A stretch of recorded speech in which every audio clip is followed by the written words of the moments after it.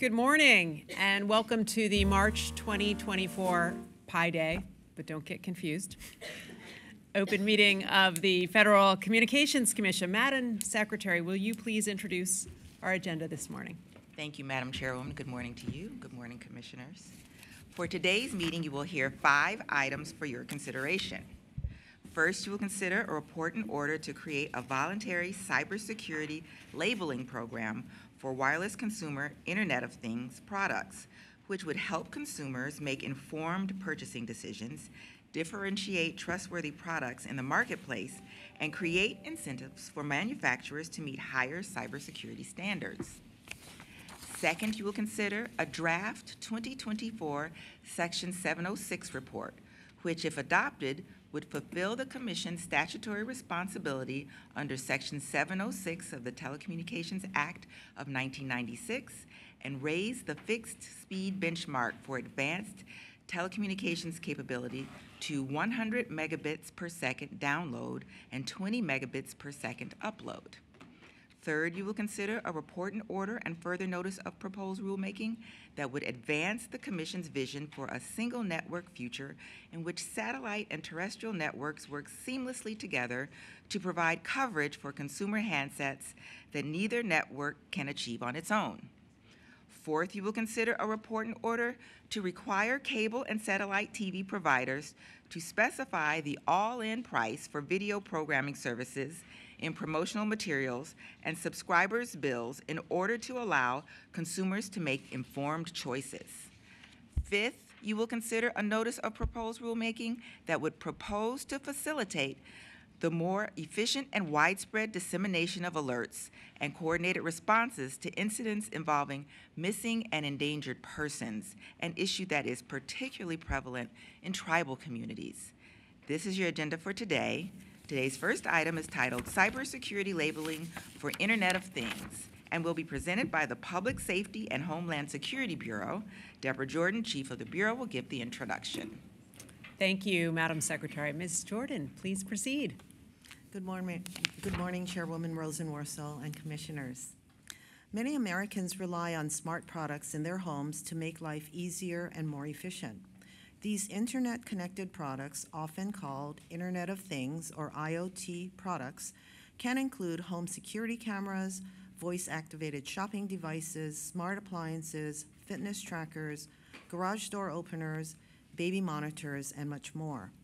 But with this convenience comes risk. IoT products may be susceptible to a wide range of security vulnerabilities.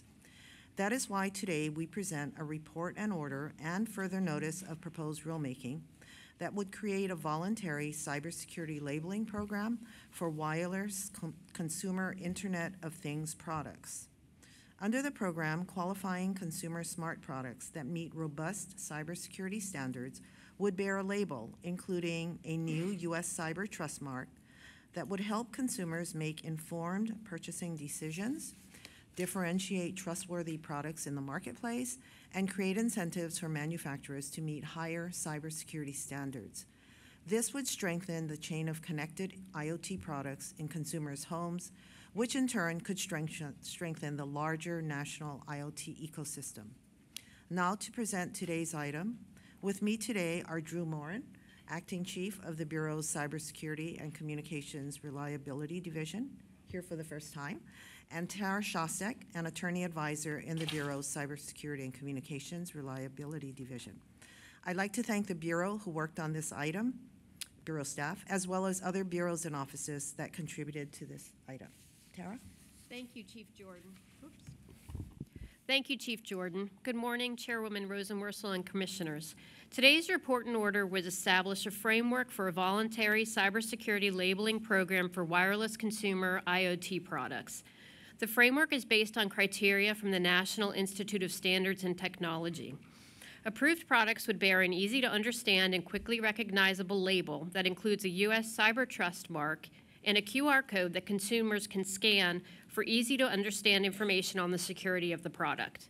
While the FCC's IoT labeling program would be voluntary, companies that choose to participate would be required to comply with the Commission's program requirements. The program would initially focus on wireless consumer-based IoT products, which would include one or more devices and the additional product components that make the product smart, such as a wireless thermostat and the app used to control it. The FCC would act as the owner of the program with ultimate control over program oversight and structure. The program would be supported by an FCC-selected lead administrator as well as cybersecurity labeling administrators. The lead administrator would, among other responsibilities, work with a variety of stakeholders to identify or develop standards and testing procedures for IoT products for approval by the Public Safety and Homeland Security Bureau. The cybersecurity labeling administrators would collaborate with the Commission to stand up the program and on day-to-day program management, including authorizing applicants' use of the label. The QR code to accompany the label would link the consumer to an IoT product registry that provides the more detailed information about that particular IoT product. The information in the registry would be supplied by the manufacturers that are authorized to use the label and would be made available through a common application programming interface, or API. Under the application process, a manufacturer seeking approval to use the label would file an application with the Cybersecurity Labeling Administrator, supported by a test report from an accredited and recognized testing lab. Then the administrator would review the application and supporting documentation for compliance with the Commission's rules and either grant or deny the applicant's use of the label. The success of the Commission's labeling program would rely on a robust consumer education campaign and would include shared responsibilities among the government, manufacturers, retailers, industry, and other cybersecurity groups to promote label recognition, brand trust, and transparency. Recognizing the significant importance of international label recognition, the order would direct the Public Safety and Homeland Security Bureau and the Office of International Affairs to work with other federal agencies to develop international recognition of the label and mutual recognition of international labels. This would enable authorized users of the U.S. Cyber Trust mark to realize the benefits that an internationally recognized label can have to promote global market access. The further notice of proposed rulemaking would seek comment on proposals addressing disclosure by the manufacturer of whether the product's software or firmware is developed or deployed by a company located in a high-risk country, and whether to require manufacturers to disclose whether the customer data collected by the product will be sent to servers located in high-risk country. The Bureau recommends adoption of this report and order and further notice of proposed rulemaking and requests editorial privileges for technical and conforming edits. Thank you. Thank you. We will now hear comments from the bench. We're going to start with Commissioner Carr. Yeah, thanks so much to the chair and for the team for all the good work on this. You know, our top priority here on the FCC, one of them is to make sure that we have secure communications networks, and the decision that we do today aligns perfectly with that goal. We've worked at the FCC here together on a range of issues to make sure we have secure networks. We've started at the device layer, looking at Huawei and ZTE. We've moved to the carrier level and looked at carriers like China Mobile and China Telecom. And recently, Congress is acting as well to look at the application layer to see threats that can come from applications that are beholden to adversarial foreign regimes. If we don't take action there, it to some extent undermines all the other work we've done in the other portions of the network stack. So I think today we take another good step in the right direction. I know others will have even more than me to say, probably, but for my part, I just want to thank the chair for all of her work getting this across the finish line, working with our interagency partners like NIST, coordinating more broadly on this, a lot of work to get here, and thank as well Commissioner Symington for his really strong thought leadership on this, and for the chair and Commissioner Symington working together to land this one in a really good spot. So thanks to them for all their work on this, and it has my support. Thank you. Commissioner Starks. Yes, thank you, Madam Chairwoman. Everywhere we look, the term connected is attached to products that formerly lacked it, products that exist in all of our homes now. Light bulbs, thermostats, locks, doorbells, smoke alarms, even toasters, refrigerators can come standard with wireless capabilities and the ability to access and control the device through the internet. This innovation, though, is not costless. Far too many IoT products include lackluster security features as of now. And this is a risk truly to all of us because insecure, cheap IoT products can threaten security, our privacy, the sanctity of our homes. They can allow remote access into your home, allow bad actors to monitor comings and goings, lead to data theft, or even insecure products combined to form a network can create botnets that, of course, wreak havoc. We've known about these risks for quite some time. Today's order is the culmination of years of work by the Biden administration, by NIST, government agencies, private stakeholders, and with the proliferation of connected products available, it is challenging even for the most informed consumer to confidently identify the cybersecurity capabilities of any given device. Help is on the way starting today. Once the CyberTrust mark is up and running, consumers will only need to look at the product's packaging to determine whether the product meets the standards keyed to NIST's profile of the IoT core baseline for consumer products. For those following along, that's NISTer 8425. So that's a mouthful, but simply scanning a QR code on the product, consumers will learn more about the specific security features. And this CyberTrust mark is ready to meet the moment. Stories, of course, abound of the prevalence of insecure IoT devices just last week, following another report of cheap, insecure IoT devices made from China flooding our markets. I sent letters to 5 retailers to learn more about the sale, promotion of hackable video doorbells, and I look forward to reviewing their responses. I do strongly support the order that we adopt here today, and it is in great part to the hard work of the chair.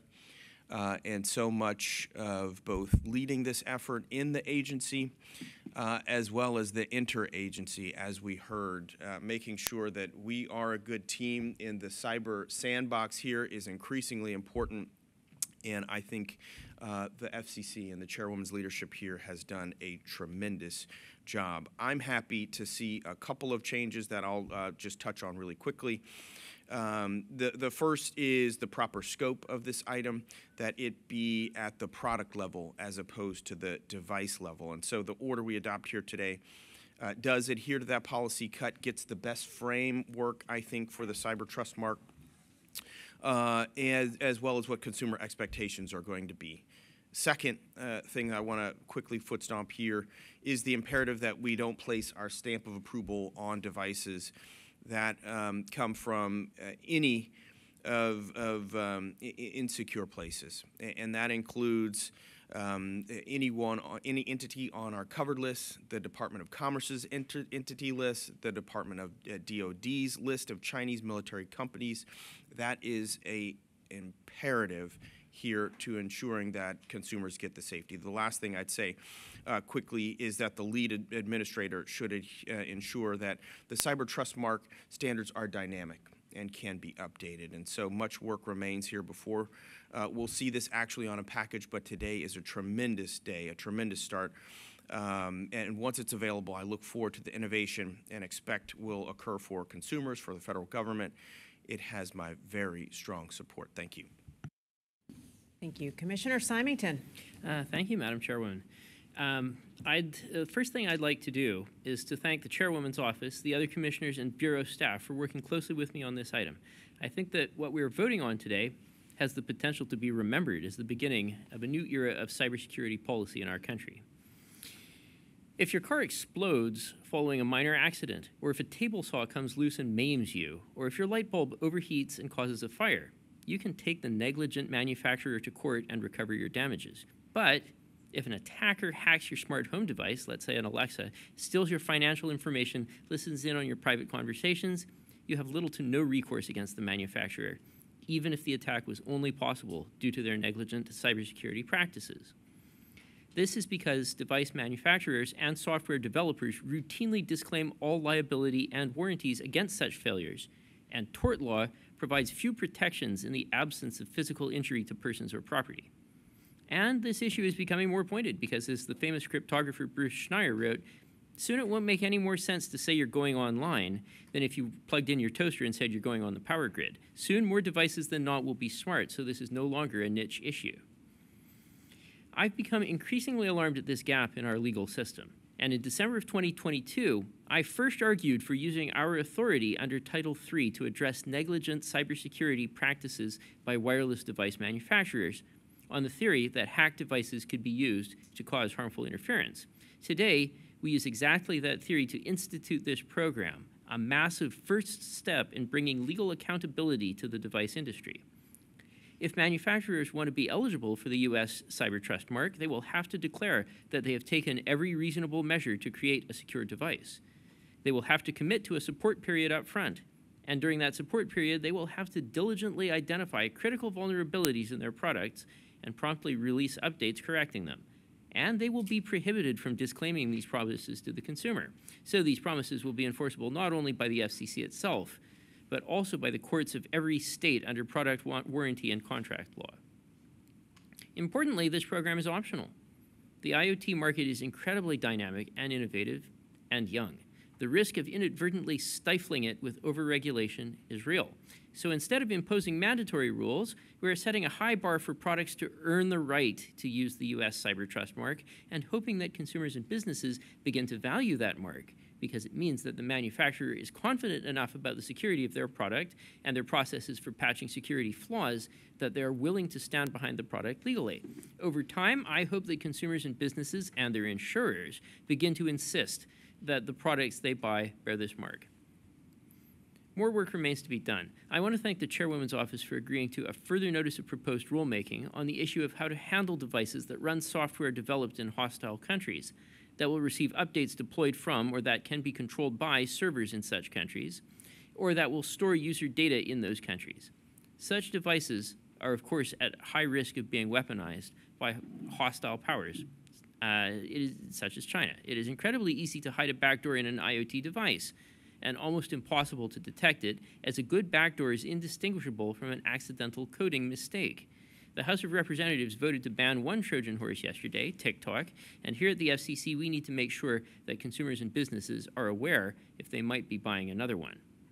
We also need to figure out how to expand this program to routers, computers, smartphones, and non-consumer-facing devices generally. I hope that as we do so, we focus less on bureaucratic processes such as checkbox compliance exercises, and much more on requiring manufacturers and software developers behind those products putting skin in the game and stopping hiding behind broad disclaimers of warranties and liabilities if they want their product to bear the U.S. Cyber Trust Mark. I want to thank everyone who worked very hard on this item. This is a really unprecedented development at the Commission, and to convey my special appreciation to the Chairwoman and her office, and also thank Commissioner Carr for his nice compliment. Thank you. Take what I can get. Yeah, it's that easy. All right, thank you, Nathan. Commissioner Gomez. Thank you, Madam Chairwoman. I really like this item. The Cyber Trust Mark will help consumers make sense of the myriad connected devices we use in our daily lives. We conducted a highly scientific poll in my office, and just among us, we use 95 connected devices, and that's not counting the devices that we use in our work at the Commission. These are just our personal devices. So this order establishes a great program for consumers, and I am about empowering consumers with information, so I am happy to support it. I also think that making this a voluntary program strikes the right balance to encourage industry and manufacturer participation, which is critical for its success. This is a great example of a public-private partnership in the service of the greater good. So thank you, Madam Chairwoman, for incorporating our edits about the program also being accessible in multiple languages, and for your visionary leadership in launching it. And thank you to the Public Safety and Homeland Security Bureau for thinking about every detail that will be needed to launch this groundbreaking program. And now I'd like to share my remarks in Spanish. Hoy la FCC lanza un programa nuevo, el logo Cyber Trust Mark. Eso es lo que lo vamos a llamar por ahora. Este logo va a estar en los dispositivos que se conectan al Internet, como los audífonos, una televisión, un speaker, y ayudará a los consumidores a aprender más información sobre la seguridad del dispositivo. Me encanta este programa porque provee información importante a los consumidores. Este es un gran ejemplo de una colaboración público-privada al servicio del público. Gracias a la presidenta Rosenworcel de la FCC por considerar que la información del logo también sea disponible al consumidor en varios idiomas. And now I have a very important question. How do I get one of those logo? Are they pins, stickers? Very nice. We need to have those. Thank you. Thank you, commissioners. And Commissioner Gomez, I think I want to run that same poll in my office. Because Internet of Things devices are all around us, and they're multiplying fast. If you buy a television, a thermostat, a home security camera, or a fitness tracker today, the odds are it's connected to the Internet. And these smart devices, they make our lives so much easier and more convenient. I mean, they mean we can watch what we want, turn down the heat when we're away, check who's at the front door when we're not home, and keep tabs on our health at all times. They're really extraordinary. Still, the device that I think of most when I think about this new world of the Internet of Things, and maybe it's because I'm a mom, is a baby monitor. My goodness, you want that to be safe. You want to know when you bring that monitor into your house to watch your newborn, that connection is secure and is not going to invite any malware or malicious activity into your home. I think parents everywhere feel that way. So what do we do about it? What can we do to make sure that the conveniences that billions of these devices offer do not come with the downside of increased security risk? How do we make sure the everyday connections in our homes are safe? So I think these are the right questions to ask, because this increase in connection brings more than just an increase in convenience. It brings an increase in cyber vulnerabilities. After all, every device connected to the Internet is a point of entry for the kinds of attacks that can steal our personal data and compromise our safety.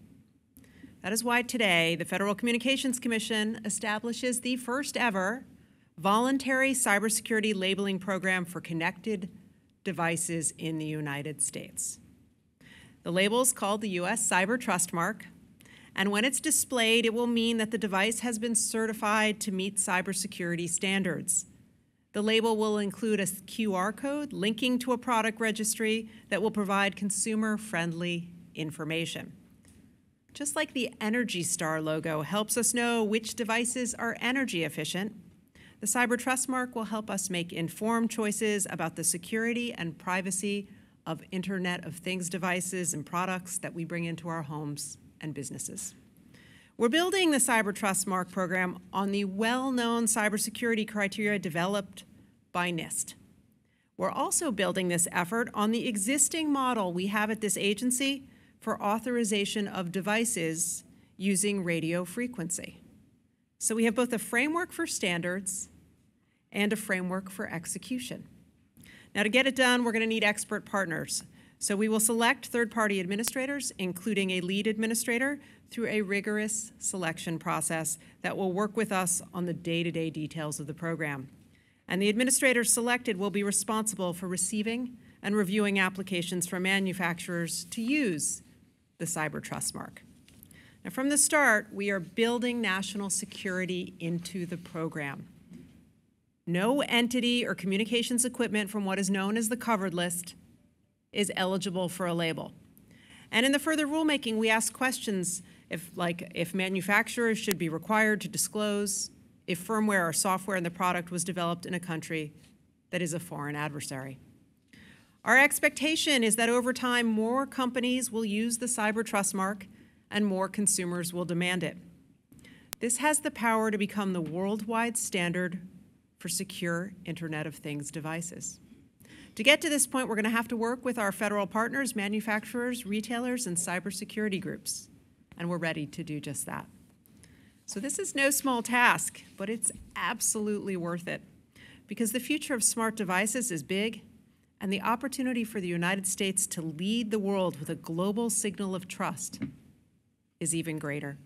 I appreciate working with my colleagues on establishing this program and look forward to seeing the Cyber Trust Mark in the marketplace. So I want to thank the staff responsible for this effort, and you might imagine there's a lot of them. And they include Stephen Carpenter, Rochelle Cohen, Josh Garrett, Ahmed Lajoui, Zoe Lee, Nicole McGinnis, Drew Morin, Renee Rowland, Tara Shostak, and James Zaguris from the Public Safety and Homeland Security Bureau. Brian Butler, Dana Schaefer, Peter Murray, Jameson Prime, George Tannehill, and Krista Winikowski from the Office of Engineering and Technology. Edward Carlson, Jared Carlson, and Brandon Moss from the Office of International Affairs. Regina Brown and Sarah Stone from the Office of the Managing Director. Hunter Deely, Matthew Gibson, Jason Kolofsky, Shannon Lipp, Jeremy Marcus, Ryan McDonald, Elizabeth Muma, and Victoria Randazzo from the Enforcement Bureau. Joy Ragsdale and Shauna Wilkerson from the Office of Communications Business Opportunities. Eugene Kiselev, Mac Wakala, and Alex Yankovic from the Office of Economics and Analytics. Erica Olson, Larry Atlas, Andrea Kelly, Doug Klein, Marcus Mayer, Karen Schroeder, Jeff Steinberg, and Xin Yu from the Office of the General Counsel. And with that, we will proceed to a vote on the item. Commissioner Carr. Approve. Commissioner Starks. Approve.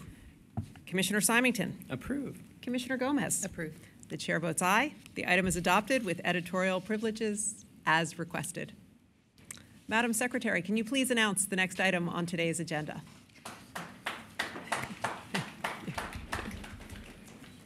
Madam Chairwoman and Commissioners, item 2 on your agenda is Needs to titled happen. Inquiry Concerning Deployment of Advanced Telecommunications Capability to All Americans in a Reasonable and Timely Fashion, and will be presented by the Wireline Competition Bureau.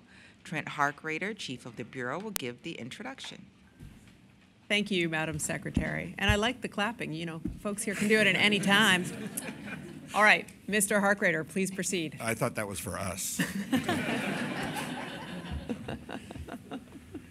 Good morning, Madam Chairwoman and Commissioners. The Wireline Competition Bureau is very pleased to present for your consideration the 2024 Section 706 report, which fulfills the Commission's statutory responsibility to conduct an inquiry to determine whether advanced telecommunications capability is being deployed to all Americans in a reasonable and timely fashion. I'd like to thank the Bureau team, of course, for their very hard work on this item, as well as our colleagues in the Office of Economics and Analytics, the Wireless Telecommunications Bureau, the Space Bureau, and of course, the Office of General Counsel. Joining me at the table from the Bureau are Adam Copeland, Deputy Bureau Chief, and from the Competition Policy Division, Ed Kratchmer, Deputy Division Chief, and George Weber, Attorney Advisor. I'm also joined by Judith Dempsey and Stephen Kaufman from the Office of Economics and Analytics. George will now present the item. Thank you, Trent. Good morning, Madam Chairwoman and Commissioners. Access to affordable, reliable broadband is essential for full participation in modern life. Consumers rely on their fixed and mobile connections to work, learn, access healthcare, and connect with each other. But adequate broadband service is not available to a large number of Americans. This report, if adopted, would conclude an assessment that began on November 1st, 2023 with a notice of inquiry and fulfill the Commission's statutory responsibility under Section 706 of the Telecommunications Act of 1996 to conduct an inquiry to determine whether advanced telecommunications capability is being deployed to all Americans in a reasonable and timely fashion. Specifically, the report would focus the Commission's inquiry on the universal service goals of Section 706 that were defined and adopted in the report on the future of the Universal Service Fund. Those are universal deployment, affordability, adoption, availability, and equitable access to broadband throughout the United States, and it would present available data regarding these goals. Additionally, the report would find that universal availability of broadband to all Americans is the relevant goal for determining what constitutes the reasonable and timely deployment of broadband in the United States. Relatedly, the report would find that for development to occur in a reasonable and timely fashion, it must occur in rapid fashion to not leave large groups of Americans without access to broadband. The report would also continue the Commission's practice of examining both fixed and mobile broadband deployment, finding that fixed and mobile broadband services are not full substitutes and that both are necessary to ensure that all Americans have access to broadband advanced telecommunications capability. With respect to physical deployment, the report would adopt a new benchmark for defining fixed advanced telecommunications capability of 100 megabits per second download and 20 megabits per second upload. This would mark the first update to the speed benchmark since 2015, when the Commission set the speed benchmark at 25 megabits per second download and 3 megabits per second upload. The report would also establish a long-term fixed broadband speed goal of 1 gigabit per second download and 500 megabytes per second upload to give stakeholders a collective goal towards which to strive, and would update the short-term goal for schools and classrooms to 1 gigabit per second per 1,000 students and staff. With respect to mobile services, the Commission would, for the first time, include an assessment of 5G and our mobile coverage data for speeds of at least 35 megabits per second download and 3 megabits per second upload. Also, for the first time, the Commission 706 report would rely on data from the Commission's broadband data collection for service availability data. This data represents a significant improvement over the previously used FCC Form 477, and the BDC uses more precise location-by-location information. Mobile data is based on standardized procedures, and data is subject to challenges for consumers, states, localities, tribes, and other stakeholders. The report would also find that the Commission's evaluation that telecommunications capability is not being deployed to all Americans in a reasonable and timely fashion. Most notably, 100 over 20 megabits per second broadband service is not being physically deployed to approximately 24 million Americans as of December 2022. The data also shows that physical deployment of fixed terrestrial broadband service has not occurred to almost 28% of Americans in rural areas and more than 23% of people living in tribal lands. Year-end 2022 data show 45 million Americans lack access to both 100 over 20 megabits per second fixed service and 35 over 3 megabits per second for mobile 5G NR service.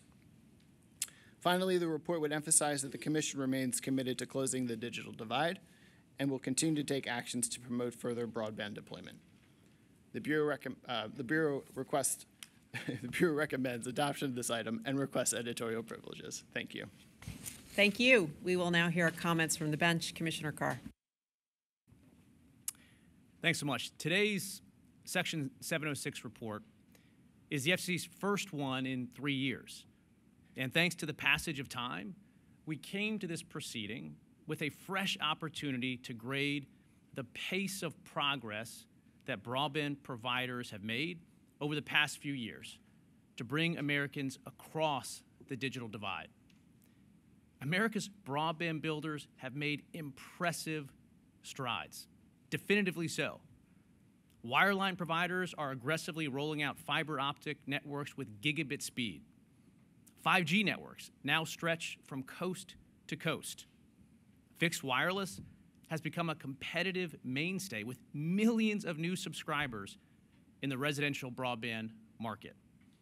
Thousands of satellites have launched into low Earth orbit, offering speeds comparable to terrestrial broadband.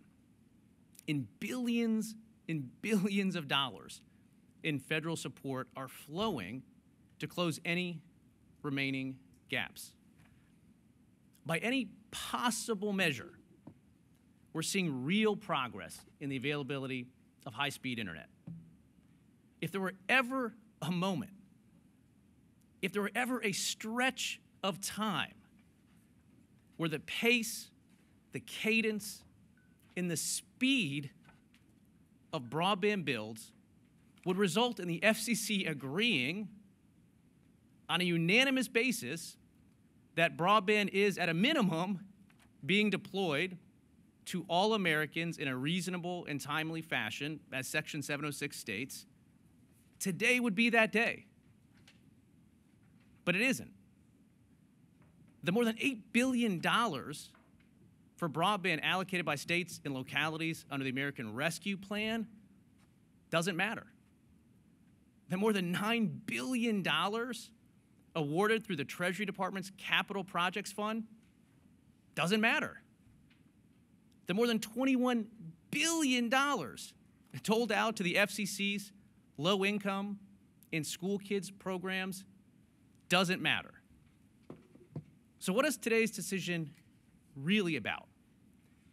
What it does is it lays bare for everybody to see that the Section 706 inquiry is no longer about assessing the pace of broadband builds.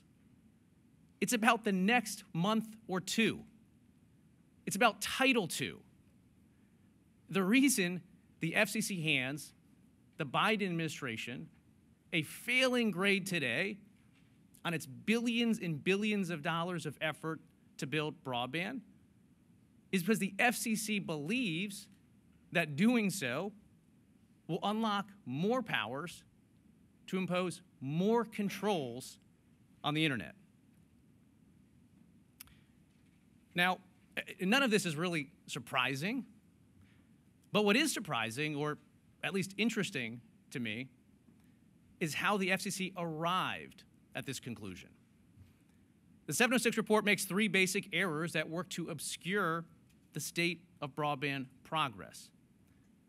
First, the report relies on bad data. It uses broadband deployment statistics that are now 15 months old, when newer information is available right on our fingertips and right on our website. And the numbers used in this report have inaccuracies that were later corrected by the FCC. Second, the FCC reads an entirely new standard into the statute that Congress never put there.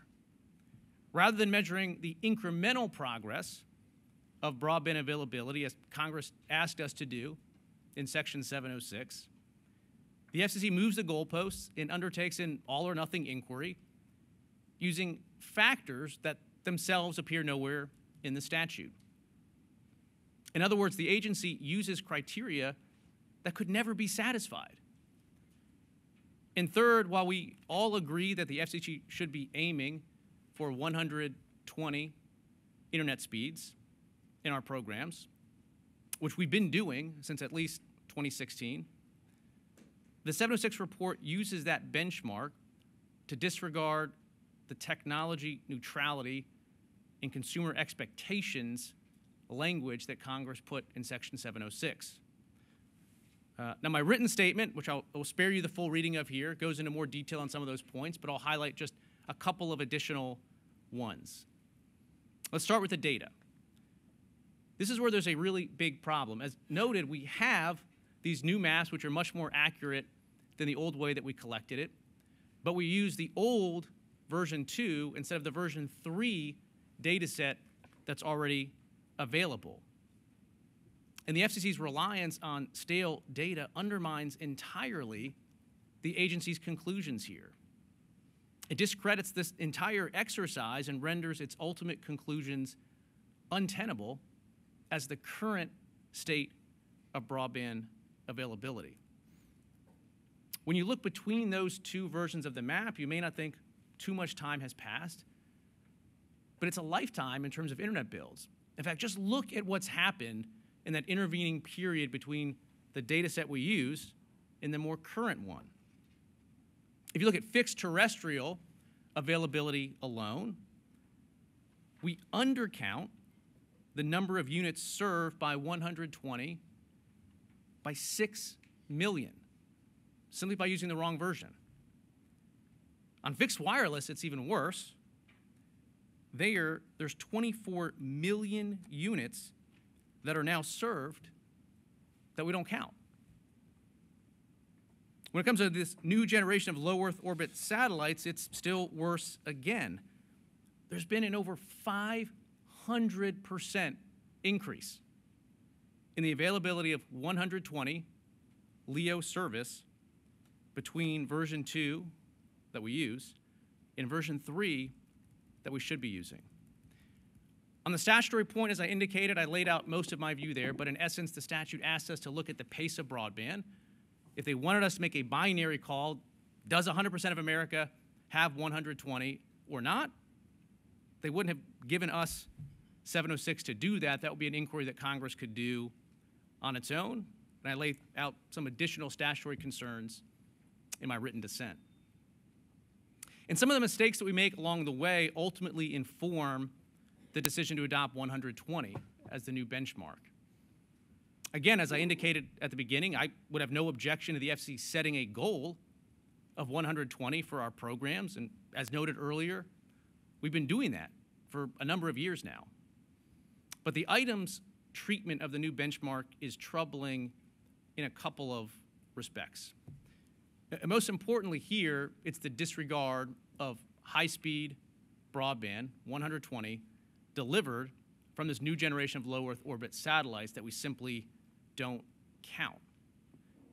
Similarly, the FCC relies on data about consumer adoption rates to decide what qualifies. That's not something that the law indicates we should be doing. But if we were to look at uptick in adoption rates, then it would undermine entirely our adoption of 120. Because when you look at the 120 adoption rates, even for fixed wireline broadband, it's sub 50%, and in some cases even lower than that. So at the end of the day, as we adopt individual programs, of course, we need to be putting that option out there to make sure that we can get 120. But going forward, I want to make sure that we don't set benchmarks that are going to artificially constrain competition and are going to artificially create a map that makes it look that actual broadband that is available there isn't, because that leads to waste for overbuilding and other sort of inefficient administration of our programs. At the end of the day, though, for all my concerns about the policy cuts that we make on top of these data sets, the work that the Bureau does on this every go-round is immense and is deeply appreciated. Wrangling all these data sets, compiling this information is no easy task, and for that, you, as always, have my thanks and appreciation. On this particular item, I'll be a dissent. Thank you. Commissioner Starks. Thank you, Madam Chairwoman. Today, in assessing the availability of advanced telecommunications capabilities, we update our broadband benchmark to 100 down, 20 up speeds, better aligning with consumer expectations, other federal programming, and the offerings of many ISPs themselves. For the first time, we assess 5G mobile coverage data speeds of at least 35.3, and we update our short-term goal for school and classroom broadband access. I strongly support all of these steps, ensuring that our Section 706 report will continue to accurately reflect the availability of telecom capabilities nationwide. We have made great progress since issuing our last Section 706 report in 2021, but there remains much work to be done. To close the digital divide in particular, I do agree with the report's conclusion that advanced telecommunications capability is not being fully deployed to Americans in a reasonable and timely fashion. One of the issues that I want to focus on here today specifically is the challenge of affordability. Our ability to solve this aspect in particular of the digital divide is in grave peril. I'm talking, of course, about the lack of funding for the Affordable Connectivity Program. Over 23 million American households have relied on ACP to subscribe to essentially free internet. These households will confront a hard choice between bill shock here coming after April and disconnection. We should not let that happen. ACP has had a significant impact nationwide. Americans throughout the country in urban, rural, tribal communities are enrolled, have enrolled. At the time of ACP's freeze last month, just a few numbers, over 130,000 households in my home state of Kansas, 1.7 million in Florida, 186,000 in Connecticut, 470,000 in Virginia. Those are, for those following along, the home states of my colleagues here up on the dais. Over 329,000 tribal households enrolled as well, should be pointed out. These are young learners, grandparents, everywhere and everyone in between. To put it plainly, ACP is the most effective program we've ever had in helping low-income Americans get online and stay online. The benefits are in jeopardy. As we have announced, April will be the last fully funded month, and so without additional funding from Congress, millions of Americans are going to lose their connectivity. And I expect that internet bills will, of course, be these are families who have and know how to stretch a dollar to work hard. But having them $30 for their internet bill or higher, considering what folks will potentially need to pay, is just not conceivable. I've heard directly from people. Let me share in particular one story with you. Deborah was a dynamic woman, a true twinkle in her eye. She was in Illinois discussing ACP very recently with her. She's receiving federal housing assistance there in Lake County, over an hour away from her family and her church community. She told me that she, through this program, has now become hooked on her internet. She goes to Zoom church each week, speaks with her grandchildren, her family once a week. She's taking advantage. She maps out wherever she's going to go in advance, uses MapQuest in particular to explore the community, started an online small business that she gets income from, and told me, I met with her just after Valentine's Day, she told me that she has joined a seniors dating community. I didn't ask her how her Valentine's Day went in particular, but I wished her, of course, good luck. But I could see her face right now just as if she's right here in the front row. And she looked at me and said, what am I going to have to give up now in order to keep my internet connection? And she literally said, am I going to have to eat less food?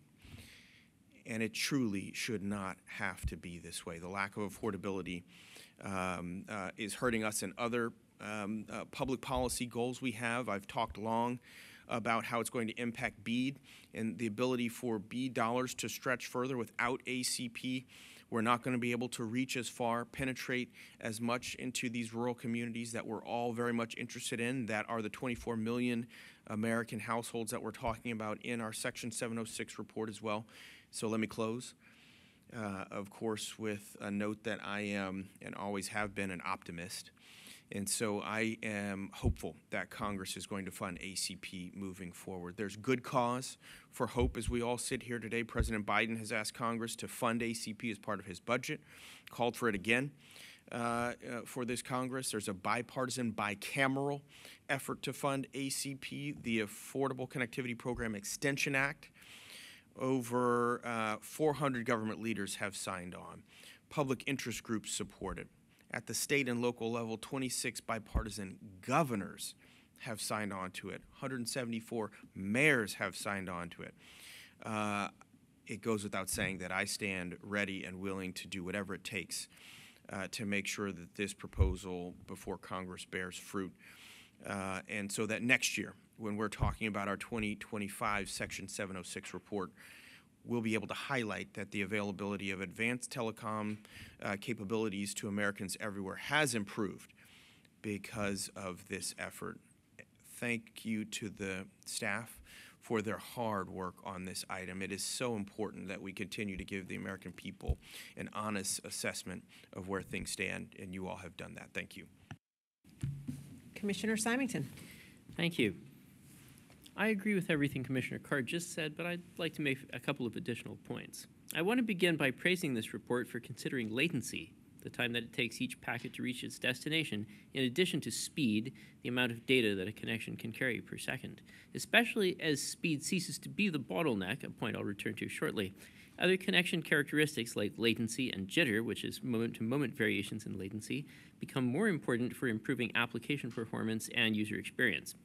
It's high latency, not low speed, that makes video chat feel janky, that makes you lag in a video game, and that makes skipping to a different part of an episode so painful.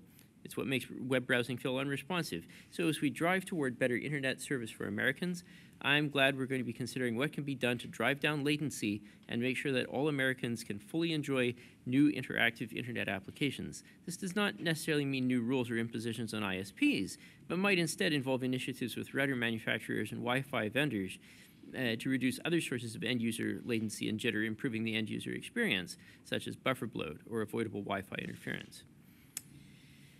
Unfortunately, despite this, I do have some issues with the report that make it impossible for me to support it. While I'm glad the report addresses the need for lower latency connections, I'm disappointed that it sets an unnecessary long-term speed target of 1,000 down, 500 up Mbps.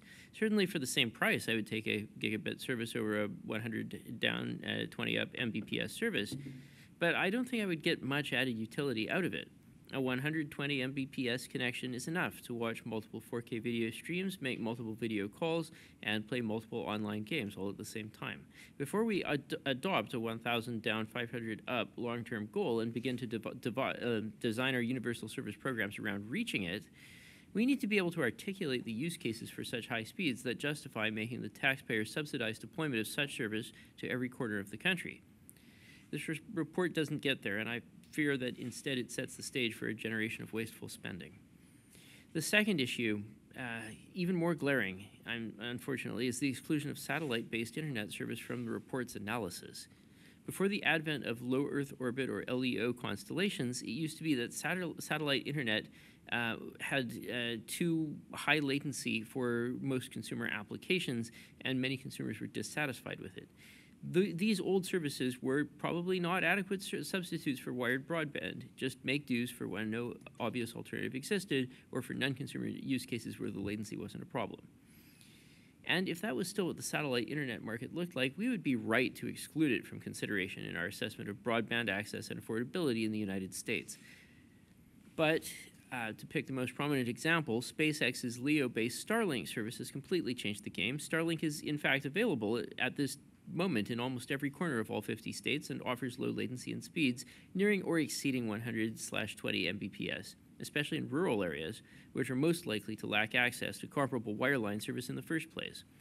Obviously, we are only at the dawn of the satellite broadband industry, and competitors and new technologies are still emerging, but present capabilities from one company are already notable, and with this morning's successful Starship launch, the pace of orbital broadband deployment seems likely to accelerate further. The report says that satellite services are limited in the numbers of customers they can serve, but I note that that limit is only a function of how much spectrum they're allowed to use and how many satellites they're allowed to launch per year, both things that the FCC has control over.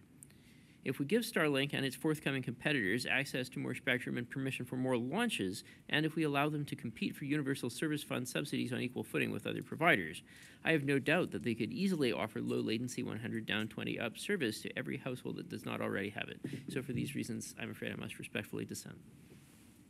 Commissioner Gomez. Thank you. More must be done to ensure that broadband is being deployed reasonably and timely to all Americans, and particularly those in historically unserved and underserved communities and consumers who live in rural, tribal, and low-income areas. And more must be done to ensure that when broadband is deployed, that it is affordable. These two pieces, availability and affordability, are key to ensuring that everyone, everywhere has access to connectivity. Unfortunately, I have to agree with Commissioner Starks, and thank him for his remarks. Because one of the FCC's greatest tools, the Affordable Connectivity Program, will end next month, absent congressional action. For low-income rural Americans, the ACP has been a lifeline to ensuring that they have access to connectivity. Other rural consumers have been waiting for connectivity to finally come to them. But without ACP, our nation's historic multi-billion-dollar investment in broadband infrastructure through the BEAD program may not reach them.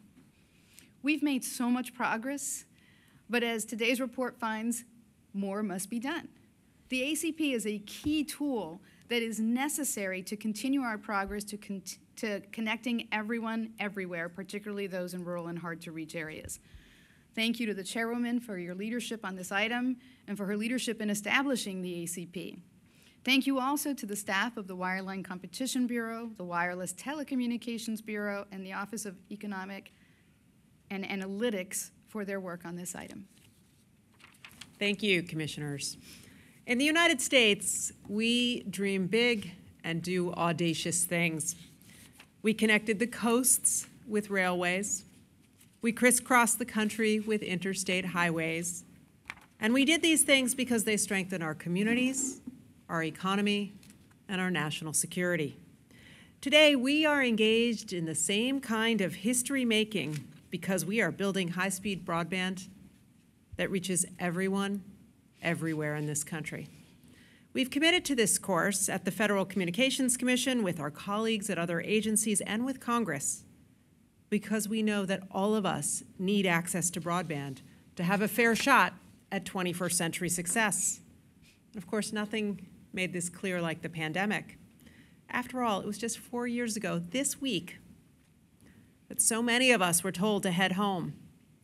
Life moved online, school, work, healthcare, and more, but not all of us were able to make the digital leap. Not everyone had reliable access to broadband. The pandemic exposed our digital divide in living color. This is why we are now in the bold business of fixing this divide. It's why today the Commission updates its standard for broadband. Our new baseline is 100 megabits down and 20 megabits up, and that's up from 25 megabits down and 3 megabits up. Honestly, this fix is overdue. It aligns us with pandemic legislation like the bipartisan infrastructure law and the work of our colleagues at other agencies. It also helps us better identify the extent to which low-income neighborhoods and rural communities today are underserved. And because doing big things is in our DNA, we also adopt a long-term goal of 1 gigabit down and 500 megabits up. All right, one more thing. The law requires that we assess how reasonable and timely the deployment of broadband is in this country. So we do something in this report that is very simple. We are honest. Our goal is to connect everyone everywhere to high-speed broadband. But the last fully vetted and validated annual data before this agency show conclusively that we are not there yet. 24 million people in this country are not connected, including 28% of us who live in rural areas. In fact, millions of people, not just in rural areas, but also in urban and tribal communities, still do not have the broadband they need to fully participate in modern life. We're working on it. That's why we've revamped our broadband mapping at this agency. It's why we are refining our universal service programs.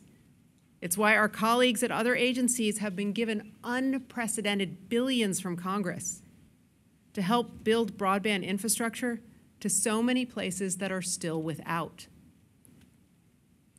Don't bet against us, because we are making progress. So many providers are building and so many communities are planning their digital futures. I believe big things are ahead. So I want to thank the staff, and it's really staff from all across the agency, for their work on this report, including Allison Baker, Michelle Burlove, Brad Berry, Brian Boyle, David Broderian, Ted Burmeister, Jessica Campbell, Adam Copeland, Lisa Edwards, CJ Ferraro, Janice Gorin, Joel Graham, Jody Griffin, Audra Hale Maddox, Heather Hendrickson, Clint Heifel, Jesse Jackman, Alex Johns, Julia Johnson, Jamil Kadre, Melissa Kirkle, Ed Kratchmer, Heidi Lankow, Chris Laughlin, Jody May, Ben Nashad, Koa Nguyen, Kimma Nakirchet, Nick Page, Jordan Reth, Janae Schreiber, Christy Schumann, Gilbert Smith, Simon Salami, Noah Stein, Renee Strong, Raphael Snader, Jennifer Vickers, George Weber, Eric Wu, and Suzanne Yellen, and that's just from the Wireline Competition Bureau. Johan Barr, Nicholas Copeland, Judith Dempsey, Chelsea Fallon, Lonnie Hoffman, Stephen Kaufman, Evan Quarrell, Ken Lynch, Catherine Matraves, Jeffrey Oker, Stephen Rosenberg, Michelle Schaefer, Molly Schwartz, Alexander Simmons, Donald Stockdale, and Patrick Sun from the Office of Economics and Analytics, Barbara Espin, Garnet Hanley, Jean Kiddu, Susanna Larson, Susan Mort, Paul Powell, Jessica Quinley, Sayur Rajapaksa, Sean Spivey, and Matt Warner from the Wireless Telecommunications Bureau, Scott McCool and Carrie Murray from the Space Bureau, Ed Bartholomew, Zach Champ, Bambi Kraus, Wes Platt, and Kara Voth from the Consumer and Governmental Affairs Bureau. Ben Bartholomew, Doug Klein, Irene Lai, Rick Mallon, Erica Olson, Karen Onije, Braden Parker, Robert Primrosh, Anjali Singh, Cheryl Wilkerson, Derek Yeo, and Shin Yu from the Office of General Counsel. And last but not least, Joy Ragsdale from the Office of Communications Business Opportunities. And with that, we will have a vote on the item. Commissioner Carr? Dissent. Commissioner Starks? Approve. Commissioner Symington? Dissent. Commissioner Gomez? Approve. The chair votes aye. The item is adopted with editorial privileges as requested. Madam Secretary, can you announce the next item on today's agenda? Madam Chairwoman and Commissioners, item 3 on your agenda is titled Single Network Future, Supplemental Coverage from Space, Space Innovation, and will be presented by the Wireless Telecommunications Bureau and the Space Bureau. Julie Carney, Chief of the Space Bureau, will give the introduction. All right. The Space Bureau has to find their spaces. We don't want to take up too much.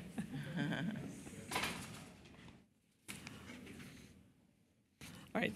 Thank you, Madam Secretary. Ms. Carney, please proceed. Good morning, Madam Chairwoman and Commissioners. Today, the Space Bureau and the Wireless Telecommunications Bureau are pleased to present to you an item for your consideration that would advance the Commission's vision for a single network future in which satellite and terrestrial networks can work seamlessly together to provide coverage for consumer handsets that, until now, neither network could achieve on its own. This item represents a strong collaborative effort between the Space Bureau and the Wireless Telecommunications Bureau, with important contributions from the Office of Engineering and Technology, the Office of International Affairs, the Office of General Counsel, the Public Safety and Homeland Security Bureau, and other bureaus and offices across the Commission. In particular, I would like to thank my team in the Space Bureau, as well as Joel Taubman-Blatt and his team in the Wireless Telecommunications Bureau for their hard work on this item. And now I'll turn it over to Joel for further remarks. Thank you, Julie, and good morning, Madam Chairwoman and Commissioners. This item has truly been a collaborative effort, and we're grateful for all of the thoughtful work of so many FCC staff.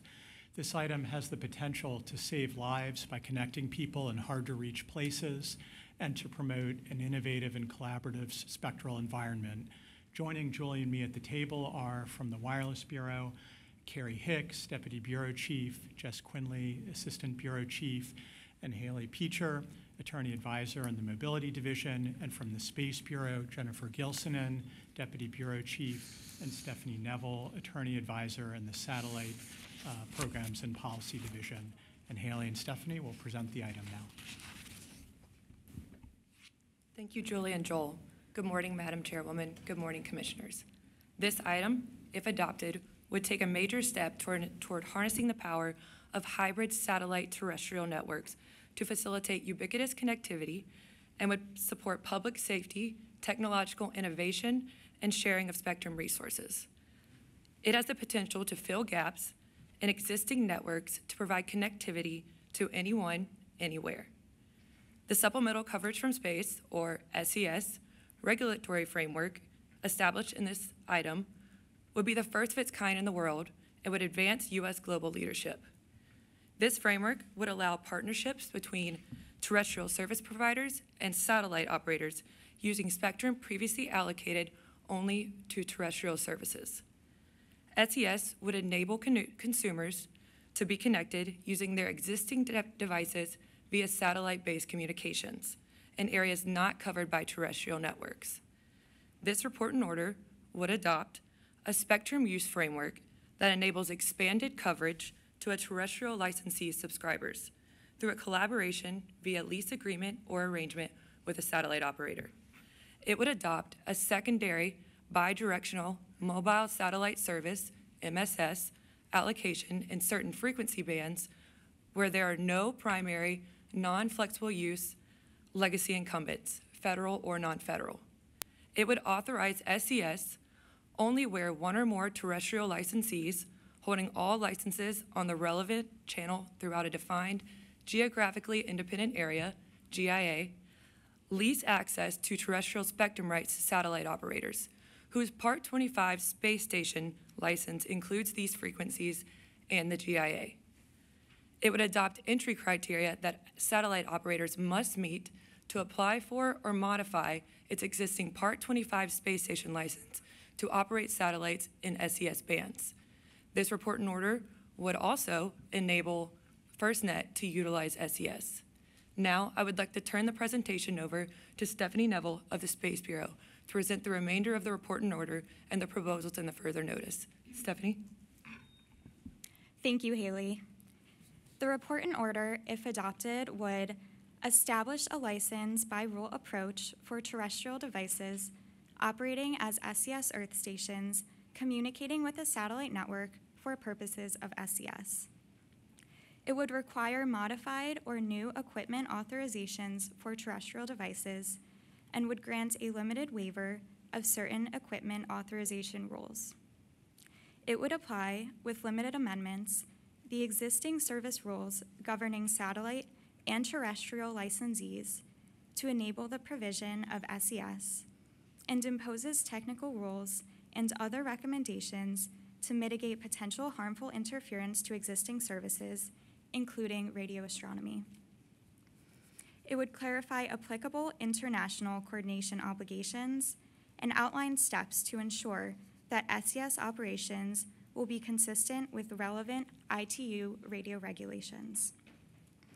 It would adopt interim 911 call and text requirements to route 911 calls and text to a public safety answering point using either location-based routing or an emergency call center. And the report and order would clarify that the SES framework remains separate from the existing framework for MSS systems.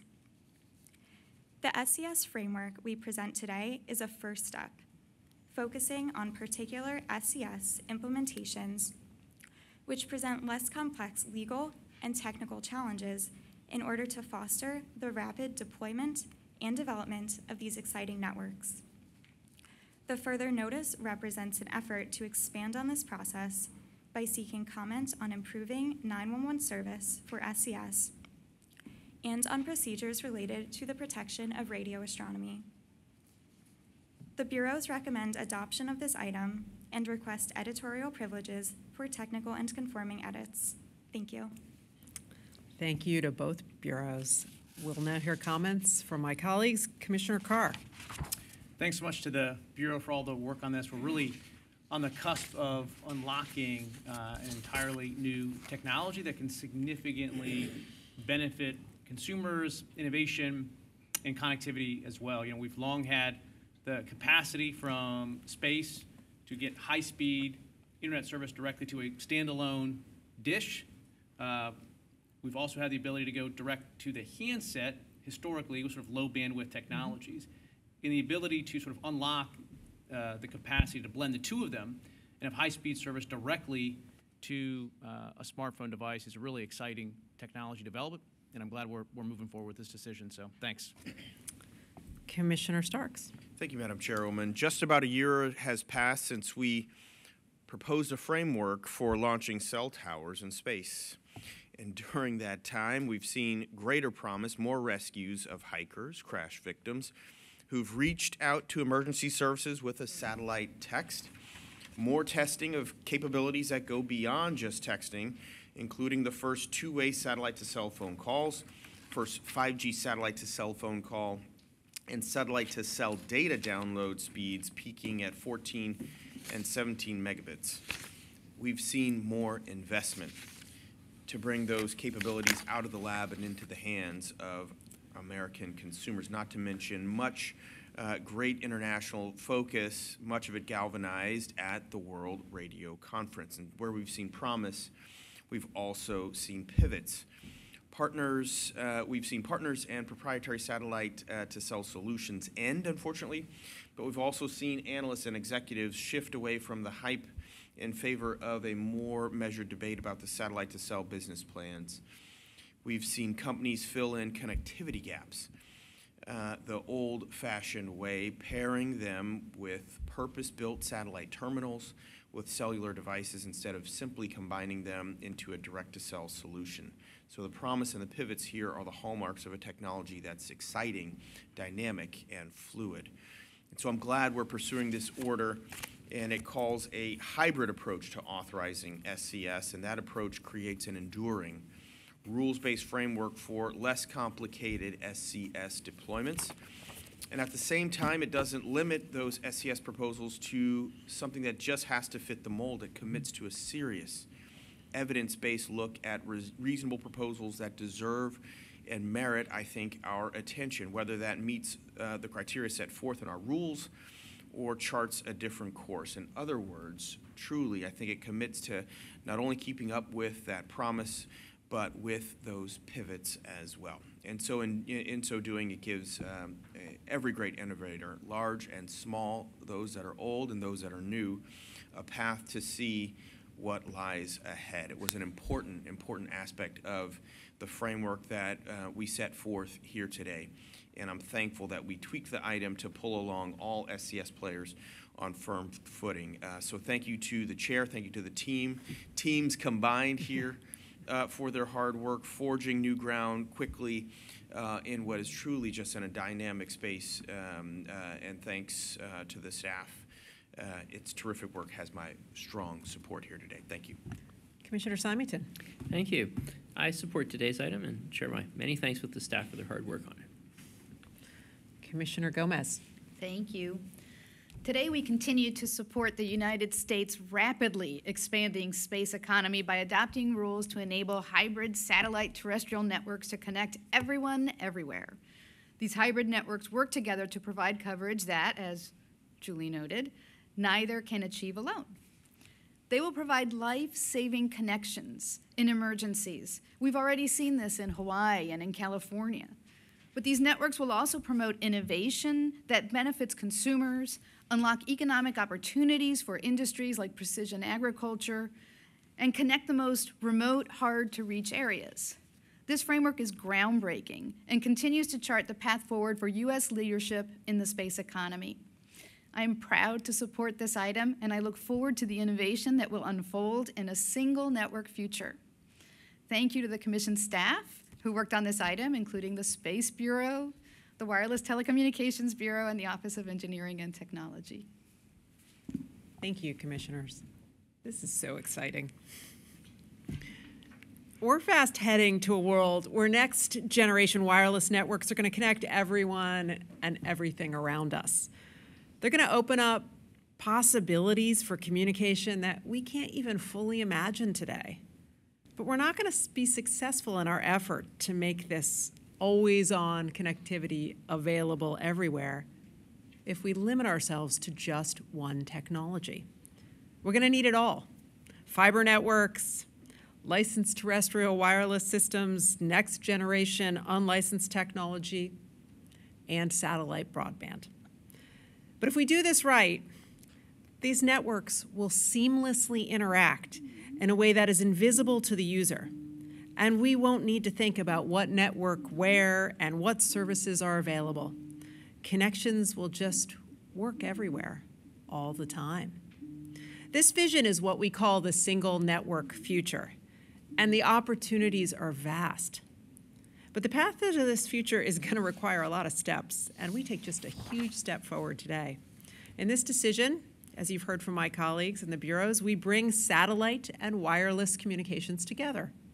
We do this because their convergence can accomplish more than either network can do on its own. Together, they can end dead zones. Together, it means that when disaster strikes and destroys ground-based systems, we're going to have a backup in space. I mean, if that sounds out there, it's actually because direct satellite to smartphone communication has moved from sci-fi fantasy to reality. Now, it was about a year ago I spoke about this vision that I had for the single network future at Mobile World Congress. And when I returned for this year's event, my counterparts from across the world told me they're watching the United States closely. And there's good reason for that.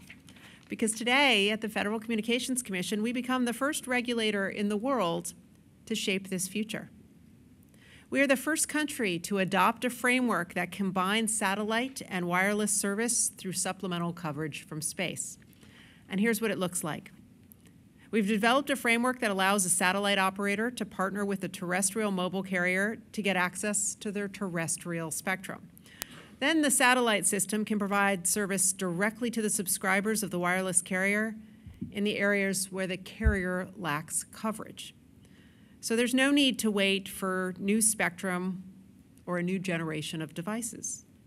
Satellite operators and their carrier collaborators can use terrestrial spectrum that is already in the market to bring these services to the phones we already have today.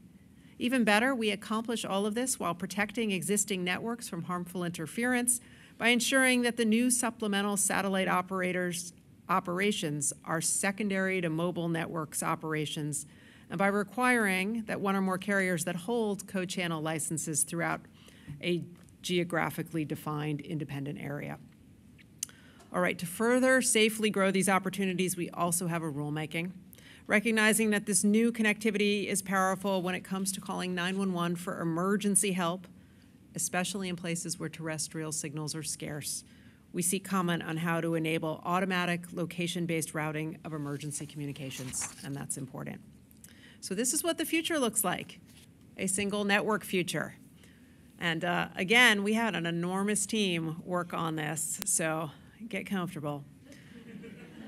I want to thank Melissa Conway, Carmen Etemad, Stacy Ferraro, Garnet Hanley, Carrie Hicks, Joyce Jones, Alice Cawthey, Susanna Larson, John Lockwood, John Markman, Andrew McArdle, Roger Noel, Charles Oliver, Christine Parola, Haley Peacher, Paul Powell, Jessica Quinley, Jeremy Reynolds, Jennifer Salhas, John Schaubel, Blaze Stinto, Joel Tavenblatt, and Janet Young from the Wireless Telecommunications Bureau, Greg Boren, Greg Kutros, Jennifer Gilsonen, Franco Hingenosa, Julie Carney, Jeanette Kennedy, Whitney Lohmeyer, Catherine Medley, Stephanie Nelville, Sankar Persad, Jeannie Pontoneri, and Marissa Velez from the Space Bureau. Bauman Badapur, Jamie Coleman, Martin Doscat, Michael Ha, Ira Keltz, Nick Oris, Bob Pavlak, Ron Rapazzi, Tony Serafini, Dana Schaefer, Jim Saliga, George Tanhill, Krista Wittnowski, and Sean Yun from the Office of Engineering and Technology, Brendan Boykin, Stephen Carpenter, Jill Coogan, Gerald English, John Evanoff, David Firth, Shabir Hamid,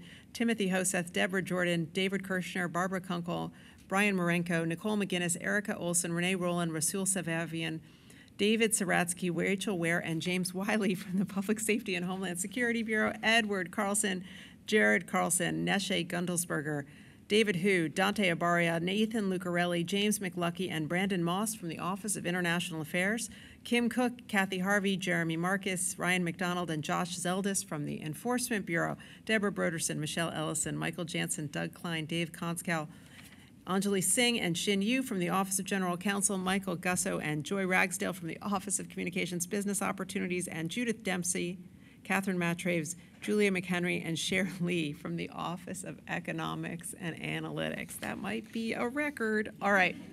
We will proceed to a vote on this item. Commissioner Carr. Approved. Commissioner Starks. Approved. Commissioner Symington. Approved. Commissioner Gomez. Approved. The chair votes aye. The item is adopted with editorial privileges as requested. Madam Secretary, please announce the next item on today's agenda. Madam Chairwoman and Commissioners, item 4 on your agenda is titled All-In Cable and Satellite TV Pricing and will be presented by the Media Bureau. Holly Sauer, Chief of the Bureau, will give the introduction.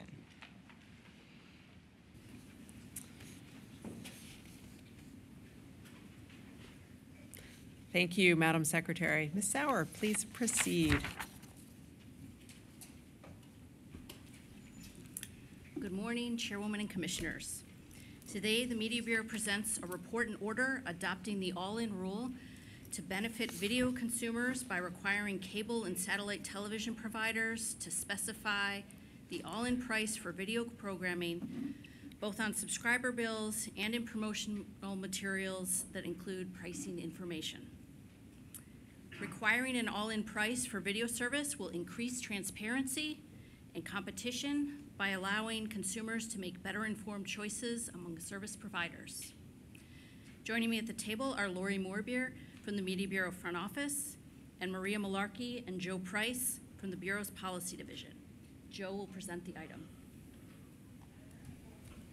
Chairwoman and Commissioners, we are pleased to present this report and order addressing issues with unanticipated charges and fees for video programming provided by cable and satellite television providers. Too often, video programming costs are hidden in bills and promotional materials as taxes, fees, and surcharges. The report and order adopts an all-in rule to benefit video consumers by requiring all charges related to video programming to be presented as one all-in price.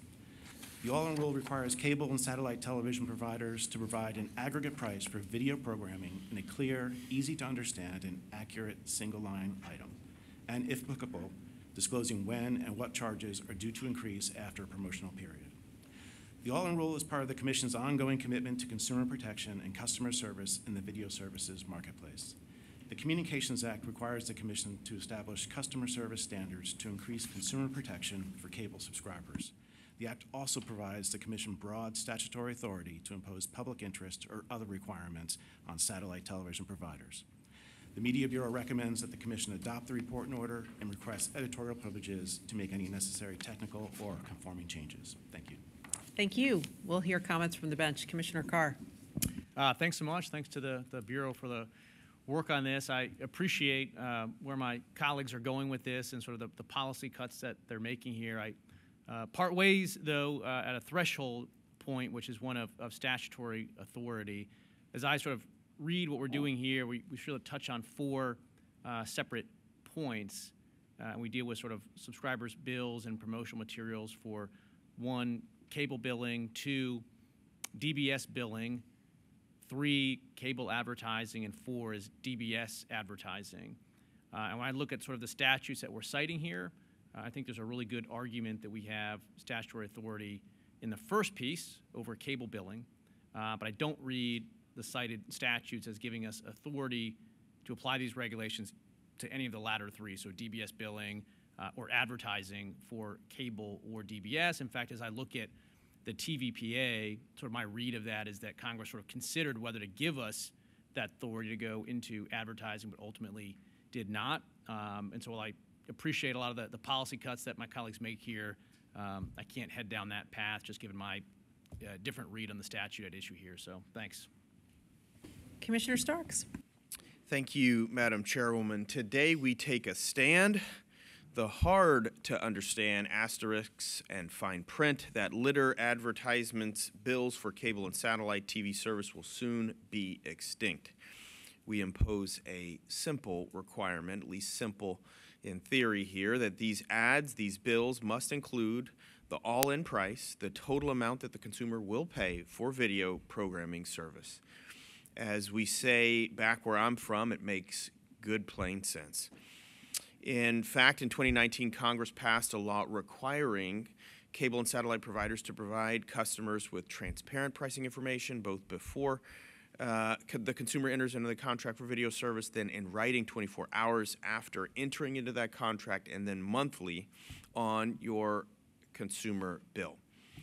The record is clear that many consumers are still confused, deeply confused. Providers split out programming fees so as to make them appear optional, when in reality they charge the broadcast television fee to all subscribers. Too many families are surprised by the bottom line price they end up paying for their monthly service. Too many experience that bill shock and have their monthly budgets blown up by unexpected line item fees. It's just simply like a lot of what we do here at the FCC is about fairness, fundamental fairness. And generally, providers may choose to charge whatever price they believe the market will bear. But to keep that market robust and equitable, consumers must have the ability to make informed choices.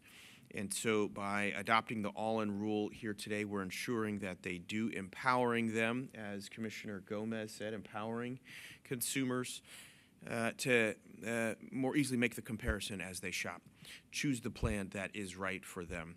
And so we're making sure that consumers can trust the deal that they believe they're entering into, and it's the one that they'll actually get. benefits the trust that we have here and will redound to consumers and providers alike. So thank you to the hard work of the staff. It has my support, and the consumer kind of focus that we have here at the agency is an important space and part of our core mission. Thank you. Commissioner Symington. Thank you. Americans deserve to know what they're paying for their products. On that issue, I am aligned with my colleagues today who are voting to approve this item. Indeed, I ask my colleagues to implement a targeted edit to this item that I believe would have paved the way to a unanimous vote while still taking action to implement all-in pricing for cable billing. Leadership rejected that edit in favor of the item presented today. Permit me to explain my thinking on my vote to dissent. Think of this item as a 2x2 matrix for pricing disclosure requirements, sort of like a Punnett square. At the top, you have billing and promotional materials. On the side, you have cable and satellite video providers. The Commission's authority today only even arguably covers one of the 4 quadrants of this matrix, that is, cable billing. Satellite billing is a harder lift. Cable and satellite promotional material pricing disclosure requirements are fully without authority. While I would have had reservations with the particular way in which the item implements cable billing pricing requirements, at least we can do so under the TVPA. I'm happy to concede that point. Section 642 empowers the Commission to act on cable billing practices, including to regulate how pricing is denominated therein. While I do not necessarily agree with the particular approach in today's item in implementing the all-in pricing disclosure requirement, at least our authority over some aspects of cable billing is quite clear. The rest of the item, however, the rest of our toy little management consulting or auto-buying consultant matrix is just analytical error. We lack authority under Section 335A to require satellite operators to change their bills to reflect these new disclosures. But much more distressingly, there's no world in which Section 335A, Section 632, or Section 642 empower the Commission to regulate price formatting on promotional materials. It's just not there. Section 632 relates to customer service rules for cable operators.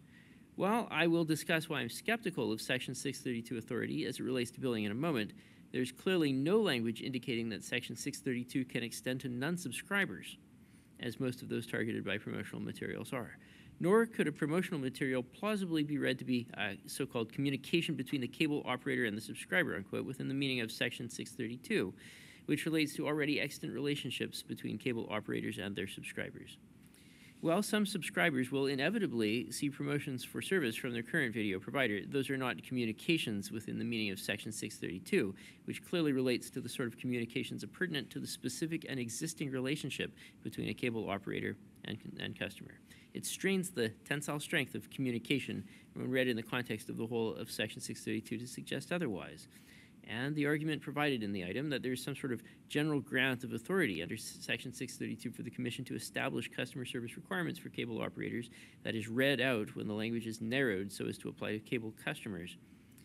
It's an absurdity. I can't get there. There's no general grant of authority under Section 632 that was ever intended to govern the relationship between a cable operator and a non-customer, so there's no authority as it relates to promotional materials in this section. Section 335A relates essentially to the provision of political programming. While my colleagues rely on the sentence empowering the Commission to impose, quote, public interest or other requirements for video programming, unquote, on satellite video providers, the very next sentence indicates that, quote, any regulations prescribed pursuant to such rulemaking shall at a minimum apply to access to advertising time for candidates for political office.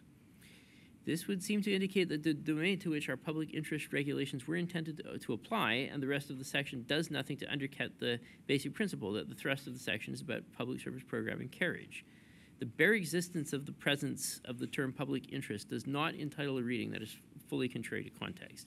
Indeed, the item suggests that its reading of this section is clear and common sense, yet just as had Congress intended to extend Section 335A to cover how satellite providers advertise their prices or bill their customers, they presumably would have said so by any words other than public interest, even one additional word. It's in no way clear, nor is it common sense, at least not to me, that the Commission is entitled to impute meaning into a statute that Congress clearly could have included, but legislative history makes clear that it elected not to include. And then there's the TVPA.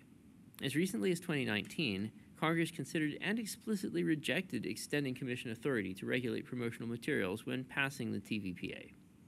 Ought that not to be a clear indicator as to what clarity and common sense demand when reading congressional intent as to what the Act says in sections passed years earlier? Had the Commission authority to act today under Sections 335A or Section 632 to act as it relates to cable or satellite billing or promotional materials, well, then for what purpose was the TVPA passed? It would seem to me that the very existence of the TVPA indicates clearly the precise boundaries Congress intended to draw as it relates to linear video billing and pricing disclosures and the Commission's authority to act thereon. What's left to implement these requirements? The authority of the gunslinger, Section 4I Ancillary Authority. Suffice it to say, I do not find the exercise of Section 4I authority in any way related to the effective performance of our statutorily mandated responsibilities, since this item is purely voluntary on the Commission's part. The full rejection of ancillary authority, I will leave as an exercise for the litigant. So our authority to act is weak where it exists at all, but is today's item a good idea? Well, in some respects, sure. Okay, all-in video pricing on my bill. Great in some respects. Now, instead of a few lines on my monthly bill, I have one. Maybe I'm a young and savvy consumer who is on the fence about cord cutting. Maybe this revision looks a little techy, or the all-in price is a punchy serif font or something like that. At any rate, I appreciate the aesthetics of a single line item for my video package. Maybe I stay an additional year, because that single line item helps me do a little back of the envelope comparison shopping, and I determine if I'm actually doing all right with my traditional provider by comparison to a bundle of streaming services. This probably isn't so bad, pro-consumer. Yet, the new rules are less great in other respects, like when instead of a few lines on my monthly bill, I have one. And this time I'm an older consumer with a legacy plan that has provided me a bill in the same format for the last decade. Now it looks like I'm being charged more. Now I'm calling my cable company or my grandchild to explain. This probably isn't as good. And then not good at all, of course, is that we are yet again adding additional regulatory burden and complexity on an industry that is presently shedding customers by the millions. Traditional linear video is on the way out, but we don't have to shoo them away like the last guest who hasn't gotten a hint that the party's over. For every mote of regulatory complexity we add to legacy providers, unregulated online video providers become more nimble by comparison. While an argument can be made for consumer benefit for all-in pricing on billing, although if I were to guess, I think it will largely wind up being a push, we lack the authority to do most of what we did in this item, and we have very little hope of prevailing on promotional materials if challenged. For those reasons and for the general good of the order, in the hopes that we can one day soon stop treating media regulation like a term paper word count minimum we have to meet, I dissent. Thank you. Thank you. Commissioner Gomez. Thank you. This item brings together two issues I care deeply about: competition and empowering consumers. I'm a firm believer in the power of competition to drive innovation that improves services and lowers prices for consumers. I'm also focused on understanding how the FCC's actions impact consumers and where outreach, education, and engagement can make a difference in their lives. Innovation in the video ecosystem is constantly evolving. Competition is intense, and consumers have so many choices it can be overwhelming. But today we take action to help consumers navigate this complex marketplace by ensuring that cable and satellite video programming service providers disclose a single all-in price that includes all charges for video services. This may sound simple, but there are significant charges that are often a surprise to many of us when the bill finally arrives. This all-in price will provide consumers with the facts they need upfront to compare service offerings on an apples-to-apples basis and make informed choices. Knowledge is empowering. I'm happy to support this important item, and thank you to the Media Bureau team for all your hard work. And now I'd like to share brief comments in Spanish. La innovación en el ecosistema del video evoluciona constantemente. La competencia es intensa y los consumidores tienen tantas opciones que pueden resultar abrumadoras. Y cuando llega la factura, nos podemos confundir. Hoy la FCC toma medidas para ayudar a los consumidores a navegar este complejo mercado, garantizando que los proveedores de servicios de programación de video por cable y satélite revelen un precio único que incluya todos los cargos por los servicios de video. Esto puede parecer simple, pero hay cargos importantes que a menudo son una sorpresa para muchos de nosotros cuando finalmente llega la factura. Este precio, todo incluido, brindará a los consumidores los datos que necesitan desde el principio para comparar las ofertas de servicios similares y tomar decisiones informadas. El conocimiento nos da poder. Thank you.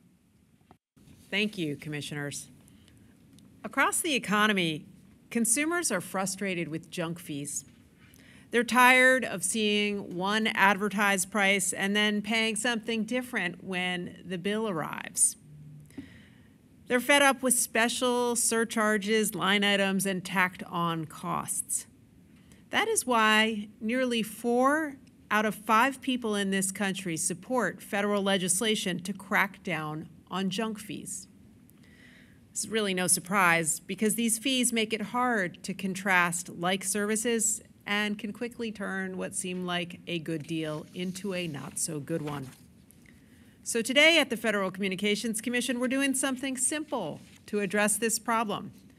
We are requiring cable and satellite television providers to state clearly the all-in price consumers pay for video services.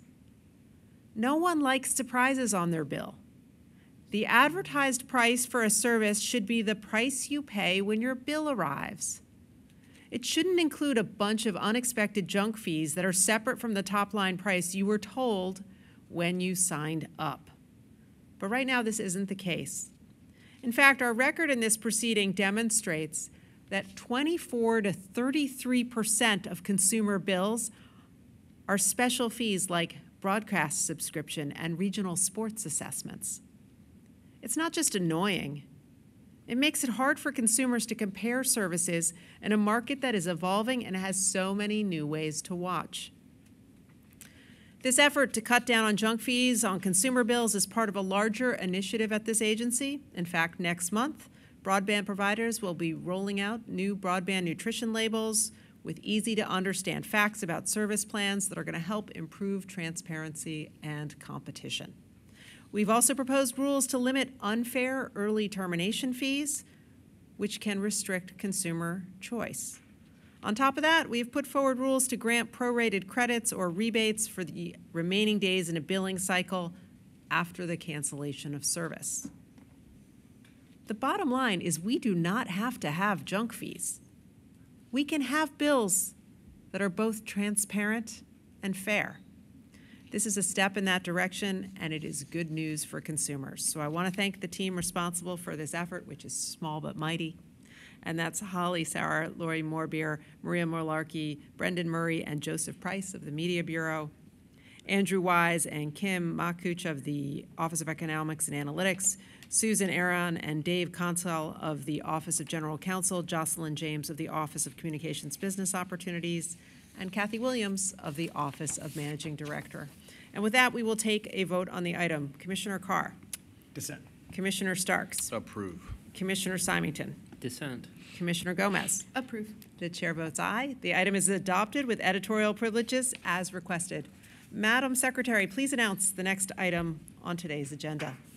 Madam Chairwoman and Commissioners, the fifth and final item on your agenda today is titled Wireless Emergency Alerts, Amendments to Part 11 of the Commission's rules regarding the emergency alert system, and will be presented by the Consumer and Governmental Affairs Bureau. Alejandro Rourke, Chief of the Bureau, will give the introduction. Good morning. Madam Chairwoman and Commissioners. Today I am pleased to introduce on behalf of the Consumer and Governmental Affairs Bureau an item that, if adopted, would start a proceeding to revise our emergency alert system rules to create a new event code for missing, endangered, or abducted persons. Specifically, the item before you would seek comment on the creation of Missing and Endangered Persons, or MEP, event code to help law enforcement efforts to find missing and endangered adults, similar to how Amber Alerts help find missing children. The Emergency Alert System MEP event code proposed in this item would assist law enforcement agencies in establishing a nationwide communications network to issue a Shanti alert related to missing and endangered adults, similar to how the Child Abduction Emergency, or CAE, event code is used to trigger Amber Alerts to help missing and locate children. This initiative would be particularly beneficial to efforts to find the thousands of missing Native and Indigenous persons who have disappeared from their homes, and will help build on efforts to collect data on missing Native and Indigenous persons cases. Before turning the presentation over to the Bureau staff, I would like to thank the Public Safety and Homeland Security Bureau and the Offices of Communications, Business Opportunities, Economics, and Analytics, the General Counsel, for their valuable assistance, and a special thank you to the Office of Native Affairs and Policy for all of their work to bring the benefits of modern communications to all Native communities. Joining me at the table today are Wes Platt, Chief, and Dana Bowers, Associate Chief in CGB's Consumer Policy Division, and Dana Bowers will present the item. Thank you, Alejandro. Good morning, Madam Chairwoman and Commissioners. The Emergency Alert System, or EAS, and Wireless Emergency Alerts, or WEA, system distributes tens of thousands of warnings to the public every year. These systems provide critical information about emergencies ranging from severe weather events, such as tornadoes and hurricanes, to natural disasters, such as tsunamis and wildfires, to civil emergencies, such as missing children and police officers. These systems have been instrumental in the successful recovery of missing and endangered children through the use of dedicated event code for child abduction emergencies that trigger Amber Alerts. The notice of proposed rulemaking before you, if adopted, would seek to replicate the success for missing and endangered adults. The notice of proposed rulemaking would propose and seek comment on establishing a new event code, or MEP, to facilitate more efficient and widespread dissemination of alerts and coordinated responses to incidents involving missing and endangered persons. In 2022, approximately 187,000 adults who fell outside the criteria for Amber Alerts went missing in the United States.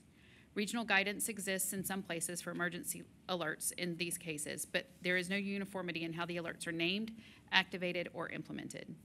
The Ashanti Alert Act, enacted in 2018, requires the establishment of a national network to provide assistance to search efforts in such cases, an objective this item's proposal could help further. Notably, the proposed event code could be particularly beneficial to tribal communities. American Indian and Alaska Native people are at a disproportionate risk of experiencing violence, murder, or vanishing. That's why in 2020, Congress passed both Savannah's Act and the Not Invisible Act to highlight the need for increased law enforcement coordination in addressing violent crimes against American Indians and Alaska Natives. And in 2023, a resolution adopted by the National Congress of American Indians called upon the Commission to establish an MEP event code to enable a more rapid and coordinated response to incidents involving missing Indigenous persons. Establishing a dedicated event code for missing and endangered person alerts could help create uniformity in the alert process to locate such individuals and facilitate the rapid dissemination of information about adults who have been reported missing to law enforcement agencies, media, and the public. This notice of proposed rulemaking would advance these important public policy interests by proposing to amend Section 11, TAC 31E of the Commission's EAS rules to add a new MEP event code for missing and endangered person incidents.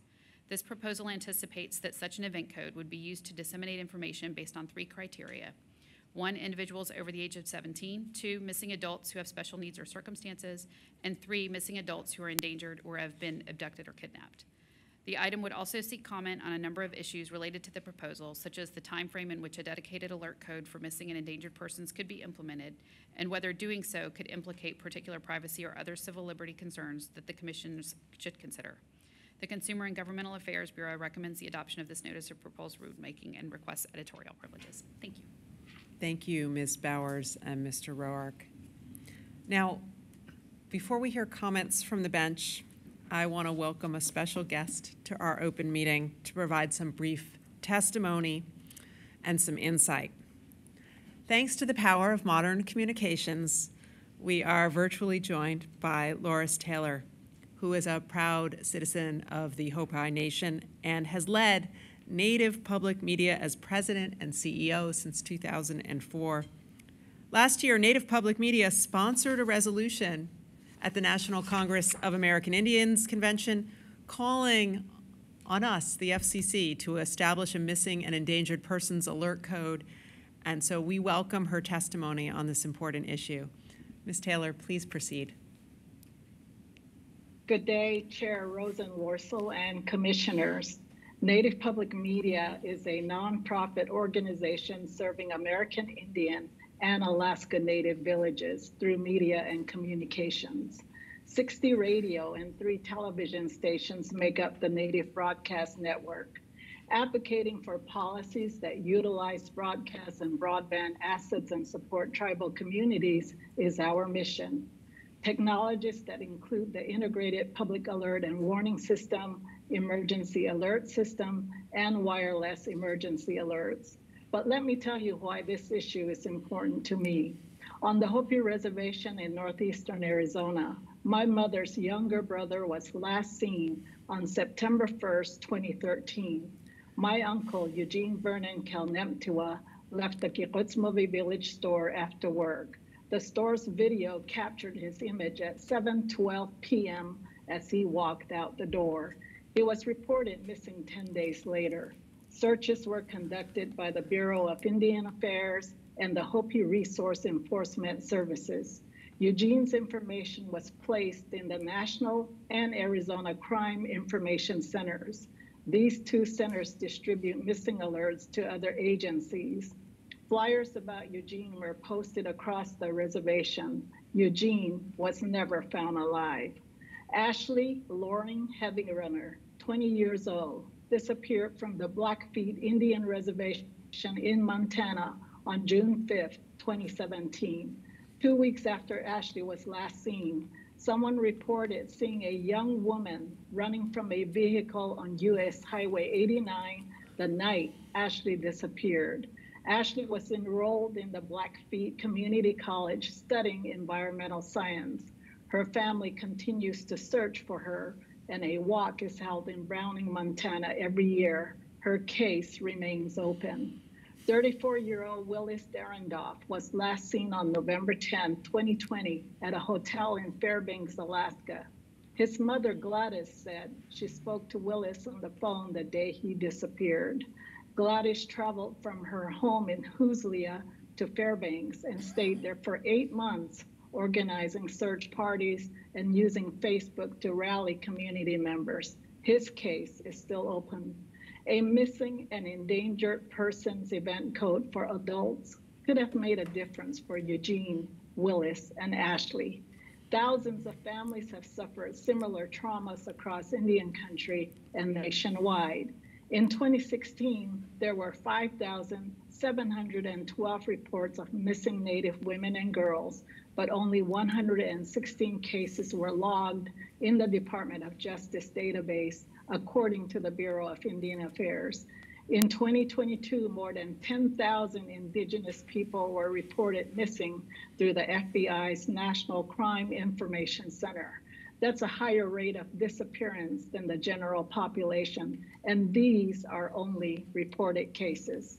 The Missing and Endangered Person Resolution, sponsored by Native Public Media, endorsed by the National Congress of American Indians, and elected tribal leaders nationwide, underscores the critical need for an adult missing and endangered person event code, particularly for addressing the pandemic across Indian country.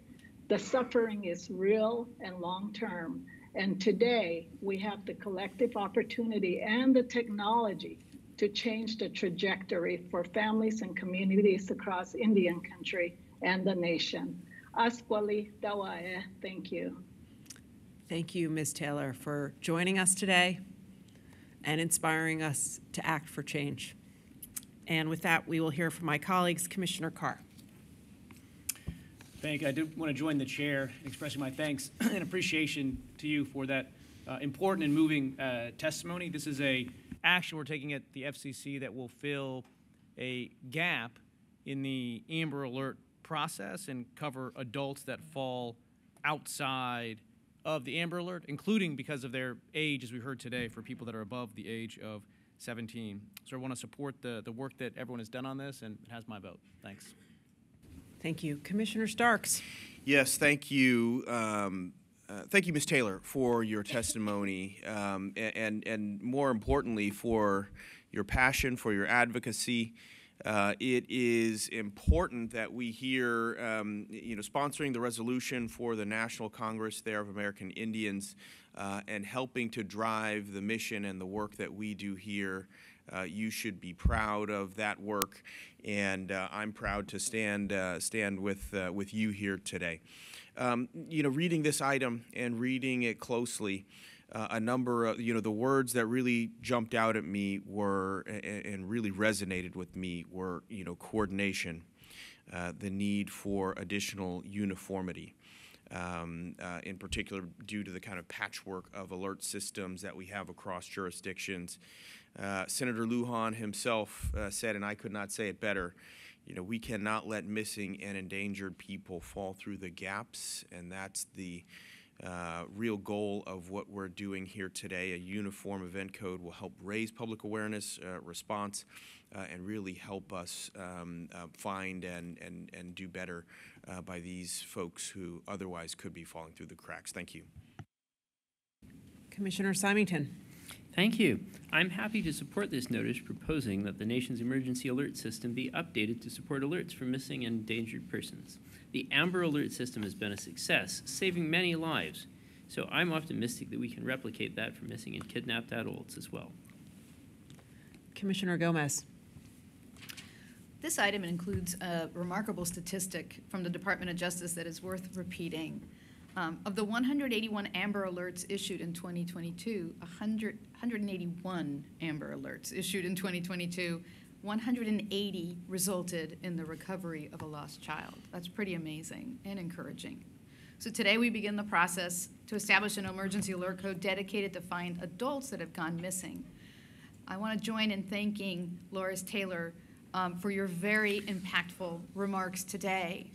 The public policy goal of this proposed rulemaking is to help communities and families that unfortunately experience the anguish of not knowing where their loved ones are. So this item represents a small but powerful contribution to address the crisis of missing and murdered Indigenous persons, which has afflicted Native communities for far too long. Native Americans constitute 2.5% of all missing person cases, despite comprising only 1.2% of the population. With this proposal to establish an emergency alert code for missing persons, we hope to offer help. As I remarked at the annual Reservation Economic Summit yesterday, we want to hear from the public safety authorities, and from emergency response officials, how does this proposal help? We asked some important questions about how to implement this in a way that is most helpful to the communities. A heartfelt thank you to the staff from the Consumer and Governmental Affairs Bureau for your work on this critical life-saving item. And now, for the last time today, I would like to offer my remarks in Spanish. Hoy comenzamos el proceso para establecer una nueva alerta de emergencia dedicada a ayudar a encontrar adultos que se han desaparecido. El objetivo de beneficio público de este proceso es de ayudar a las comunidades y familias que lamentablemente viven la angustia de no saber dónde están sus seres queridos. Cuando se pierde un tío, una prima, un familiar, todos nos preocupamos. Hoy la Comisión Federal de Comunicaciones propone establecer esta nueva alerta de emergencia para ofrecer ayuda. Invito al público a que nos escriban y nos comenten cómo implementar este programa en la manera más útil para las comunidades. Thank you. Thank you, and thank you to my colleagues for your support. At the Oscar ceremony this week, Killers of the Flower Moon was actually shut out of the awards. But this film accomplished something that I think is more important than racking up wins in Hollywood. It opened our eyes to the troubling fact that violence against Native women has a long history. It affects us to this day. The cruel reality is that we continue to have a crisis of missing and murdered Indigenous people, and it is especially acute for women and girls in tribal communities. The Bureau of Indian Affairs estimates there are more than 4,000 cases of missing and murdered American Indian and Alaska Natives that are totally unsolved. According to the FBI, the numbers missing are more than 2.5 times their share of the United States population. And while there are new methods to collect data on missing and endangered tribal and Native people, the true magnitude of this problem is hard to capture through the data we have alone. So this movie gave voice to this crisis, and Congress did too when in 2017 it established May 5th as the National Day of Awareness for Missing and Murdered Native Women and Girls.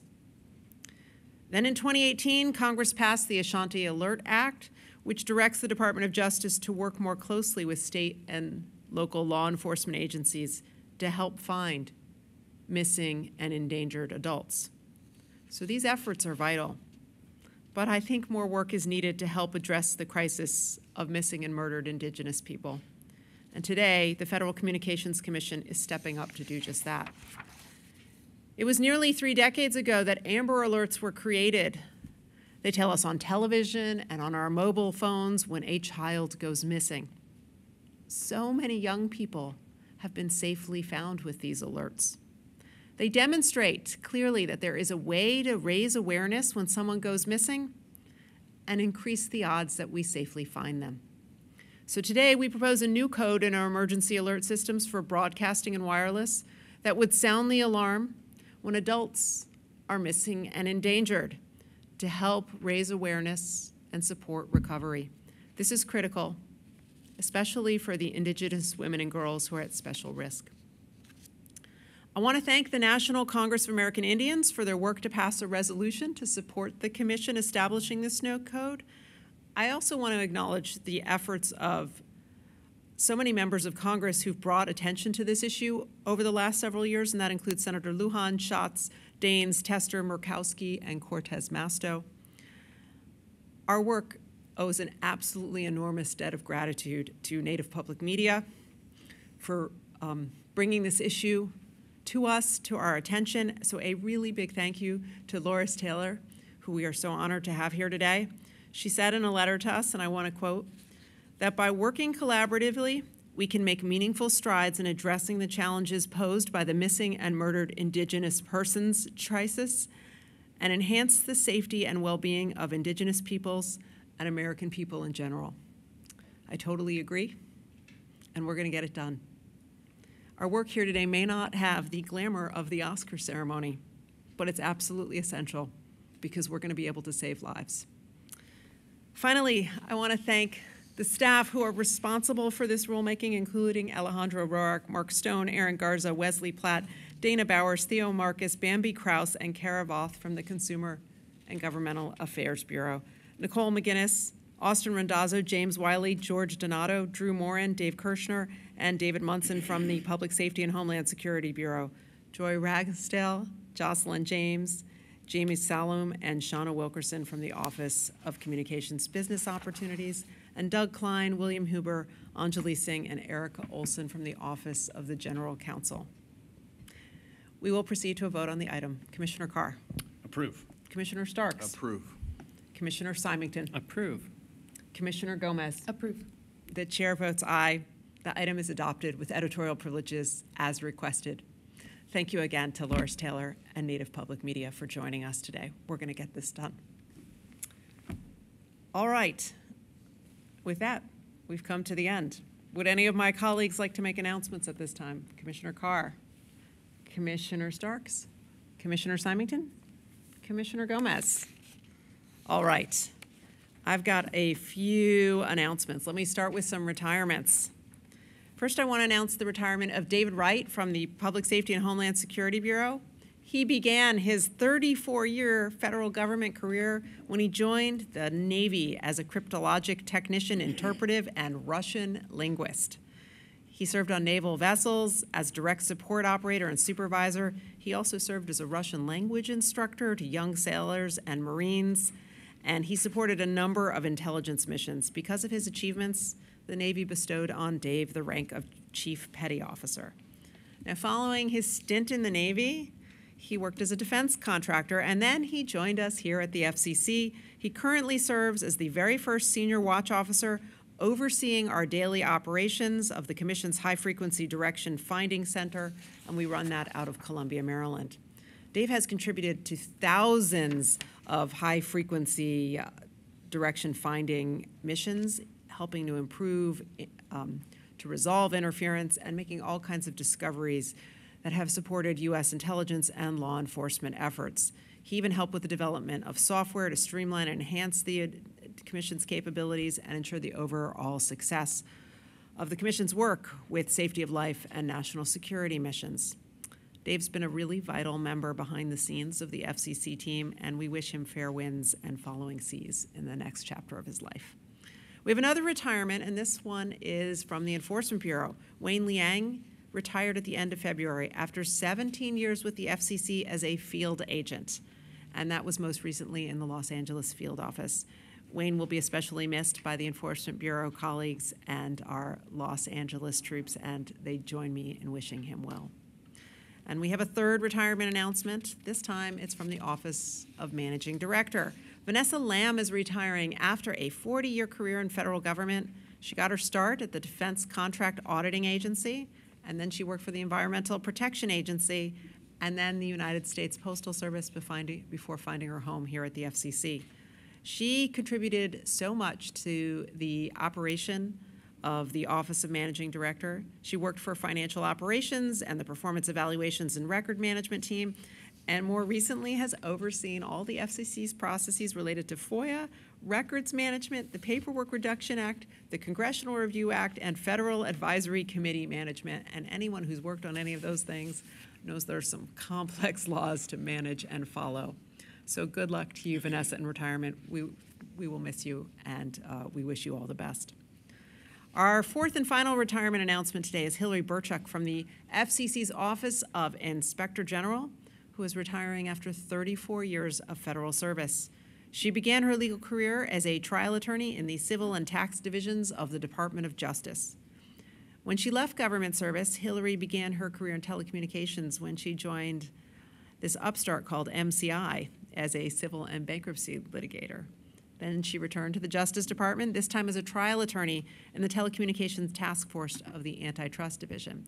And while she was there, she worked with a whole bunch of people at the FCC who, in a little bit down the road, were able to convince her to come over and join us in the FCC's Office of General Counsel, where she worked on litigation and bankruptcy matters. She later joined the Enforcement Bureau, then the Office of Inspector General as Deputy Assistant Inspector General for Investigations. And for the last year, she's been the Acting Assistant Inspector General for Investigations. And in 2023, her work leading an investigation was honored with an award of excellence by the Council of Inspectors General on Integrity and Efficiency. So her colleagues are going to miss her tremendously, her demonstration to her mission, and when I asked for something about her, they told me that they're going to miss especially her contributions to their celebrations, because she is responsible for pie caking. Anyone know? Yeah, I didn't know either. Well, you're going to want one. A pie, yeah, a pie baked inside a chocolate cake smothered in chocolate frosting.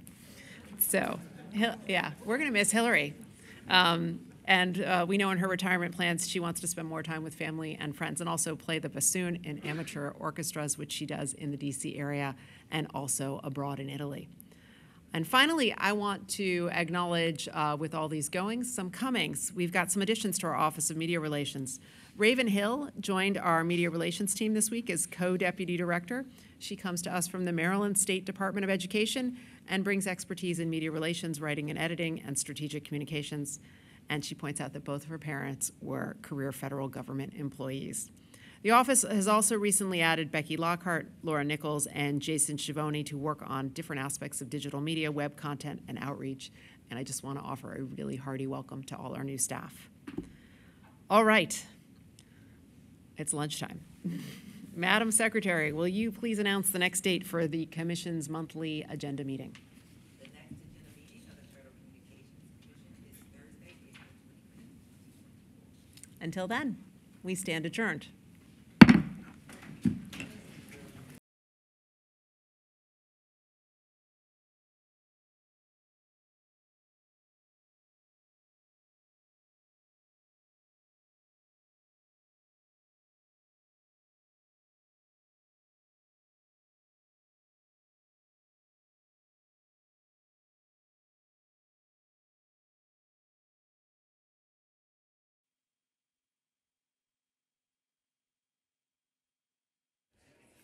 Hi, everyone. If you can please take your conversations outside, we really appreciate it, or take a seat. Again, we'd like to ask everyone to take your conversations outside or take a seat. We're about to begin the post-open meeting press conference with Chairwoman Rosenworcel. All right, thanks everyone. For those who may not know me, my name is Jonathan Uriarte. I'm the Chairwoman's Director of Communications, Strategic Communications. We're going to go ahead and start the post-open meeting press conference. And with that, I would like to introduce Chairwoman Rosenworcel.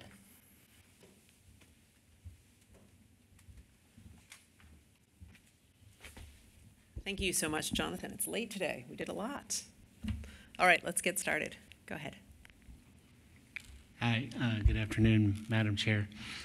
Yeah, we wanted to ask about, there was a Congressional Review Act resolution introduced, as I'm sure you know, earlier by Cruz and Lee on the anti-discrimination rule. I was wondering if we could get a response to you from that filing. I have confidence in the work of the Federal Communications Commission on these matters, and that our work is consistent with the bipartisan infrastructure law. Hi, Chairwoman Monty Taylor, Com Daily. Representative Mike Gallagher wrote you earlier this week asking the FCC to take action on reports that mobile devices in the U.S. are still processing signals from China's Beidou, I might not be saying that right, and Russia's global navigation satellite systems. Do you have any updates on what you're going to do with that? It is already the subject of an ongoing investigation. Okay, thank you. Hi, Chairwoman Sarah Friedman, Inside Cybersecurity. I wanted to see if you could elaborate on how you plan to work with other agencies on the IoT cybersecurity labeling program, and if there's efforts on reciprocity when it comes to the White House and other agencies. We absolutely believe that the U.S. Cyber Trust Mark will succeed if it's a collaborative effort. We are building this program on the well-respected work of NIST, and in particular, NIST cybersecurity criteria. We are willing and able to work with other agencies with an interest in this area, and we have also worked with the administration to make sure that we have mutual recognition with authorities in Europe that are interested in some of these same matters. By acting now and getting this program underway, it's my hope we can develop something that will become the global standard. All right, thanks all.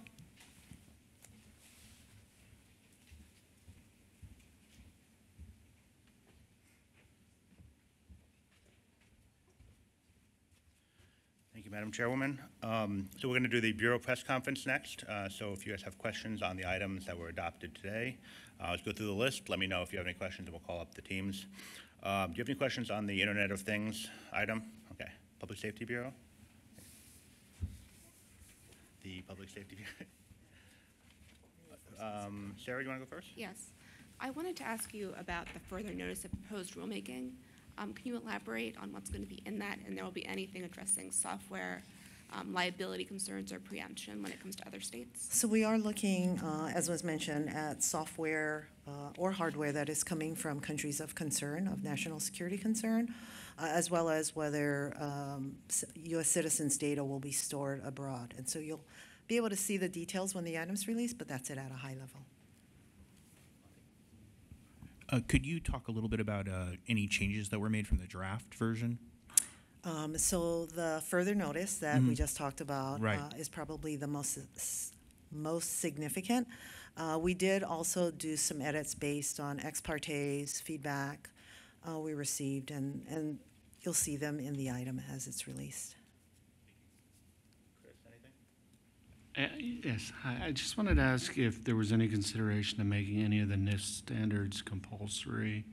There have been various ex partes filed saying make sure everything is voluntary in this program. So the participation in the program is voluntary, but in order to receive the trust mark, the products must comply with the NIST criteria, for which we envision the development of standards that will be enforced. So the criteria will be mandatory, but the participation is voluntary. Any other questions on this item? Okay, great, thank you. And do we have any questions on the 706 report? Monty?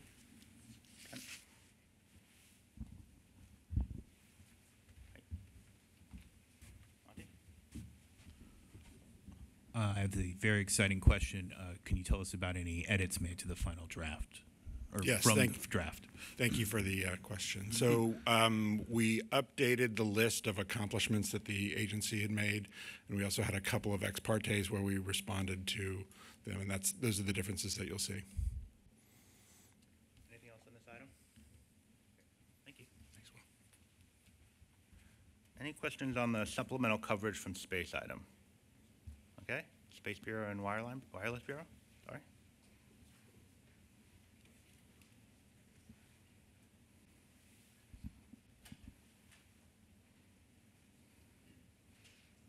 Welcome. I'm gonna take a wild guess what the first question is. I can phrase it differently if you want to. Does the final version look different than the original version, and how so? Thank you for the creative phrasing. I would say that there were some changes at the margins to reflect stakeholder input and some input from the commissioners, but no significant bottom line changes. Any other questions on this item? Great. Thank you. Thank you. And all-in pricing, same question. Monty? Media Bureau?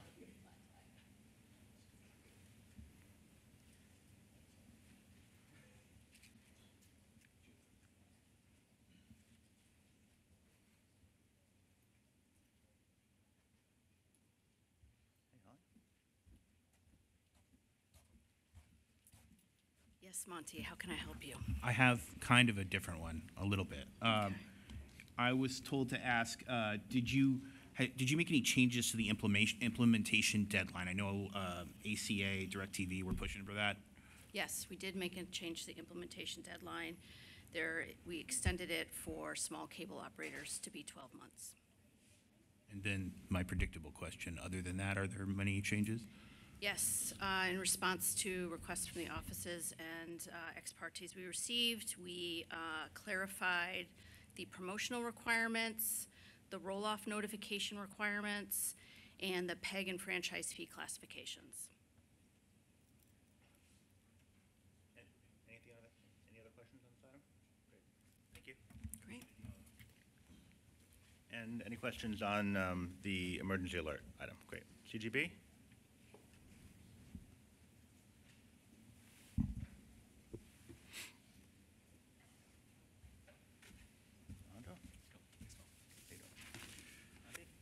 Yeah, I was just wondering if there were any changes. Did you add any additional questions or anything come in from the commissioners? Definitely always a very collaborative process, and we engage with all stakeholders to ensure that, we struck the right balance here, but nothing, I think, worth noting beyond the fact that we really we're all focused on making sure that we get it right. Yeah. Any other questions on this item? Great. Thank you. Thanks. With that, I think Commissioner Carr is here, so I'll hand it off to him. Thank you all very much.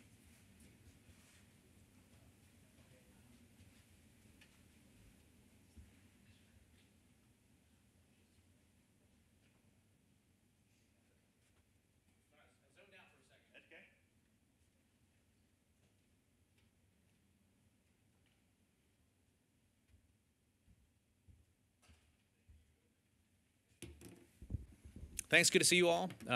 Good week.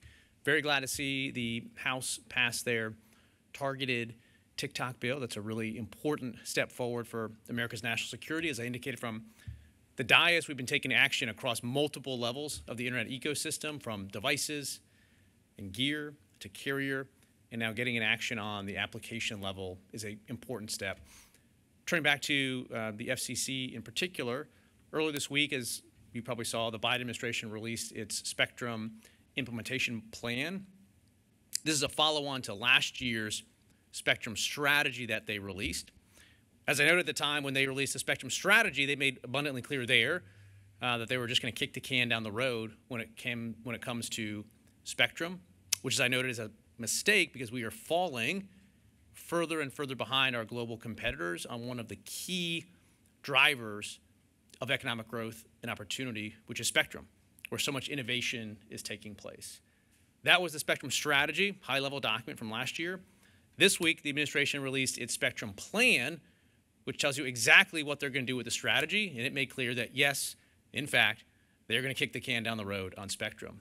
I think it's a mistake. I think we need to start turning things around, again, both for our geopolitical leadership, but also as a matter of connectivity. So with that, happy to take your questions. Reserving time, demurs. I'll start. Hi, Commissioner.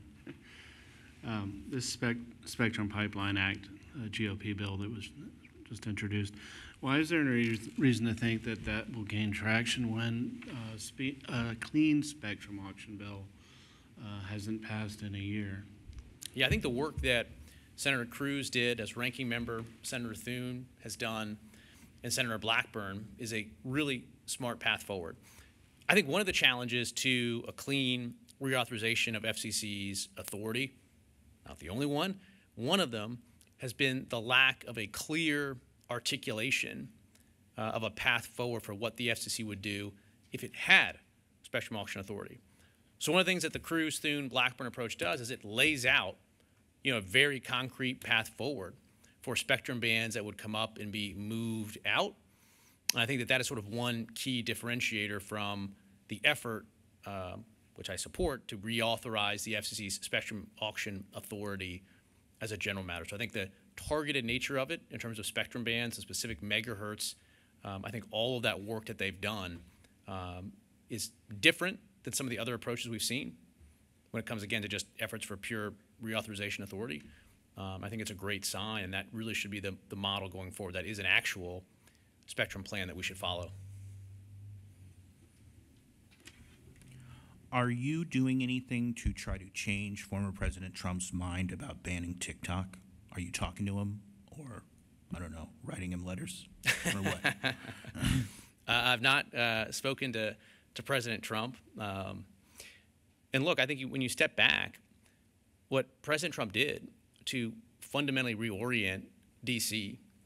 around the serious threat posed by communist China is one of the lasting important contributions from 2017 to 2020. TikTok very clearly poses a clear and present danger. I think that's a point that is, at this point, almost universally agreed upon. But not by him. I'm not sure that that's exactly right. Fair enough. So in 2020, President Trump moved forward with the ban of TikTok. And what I've heard recently has been the president has talked about Facebook and sort of the accumulation of power and control that Facebook has.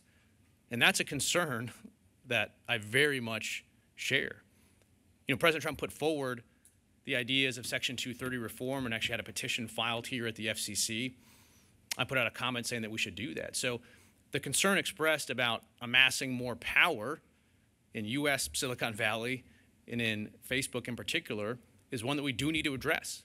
And I think the way to do that is through Section 230 reform and through some of the other ideas that I put out there in terms of affirmative anti-discrimination.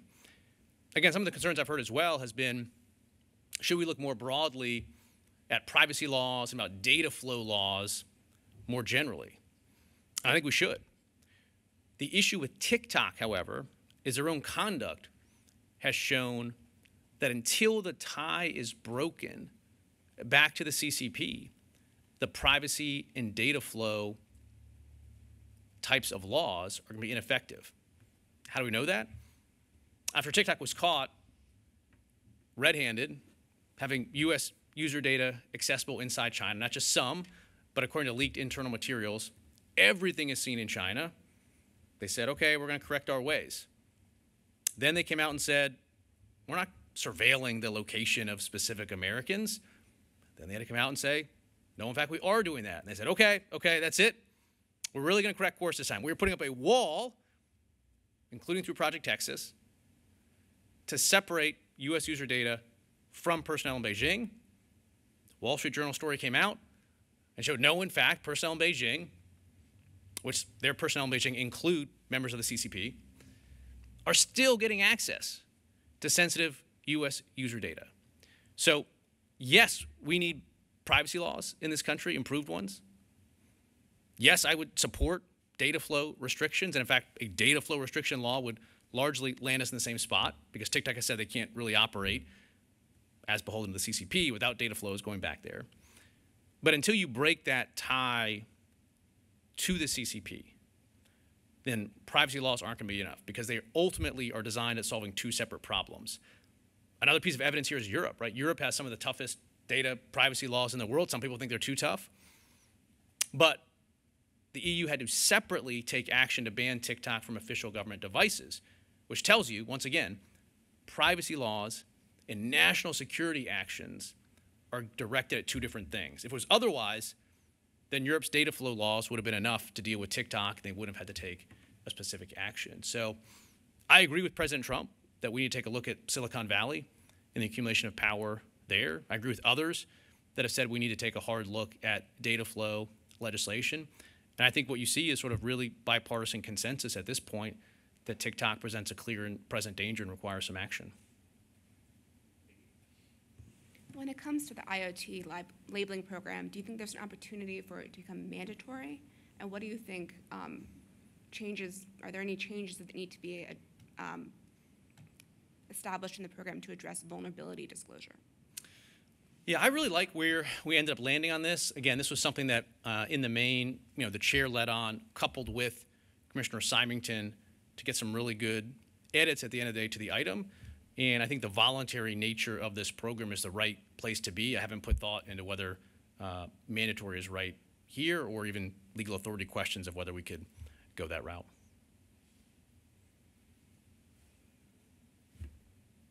I've been told to ask you if you have any reaction to Commissioner Symington's comments about the Section 706 report excluding satellite service. And did the final report have any of the changes you were trying to have?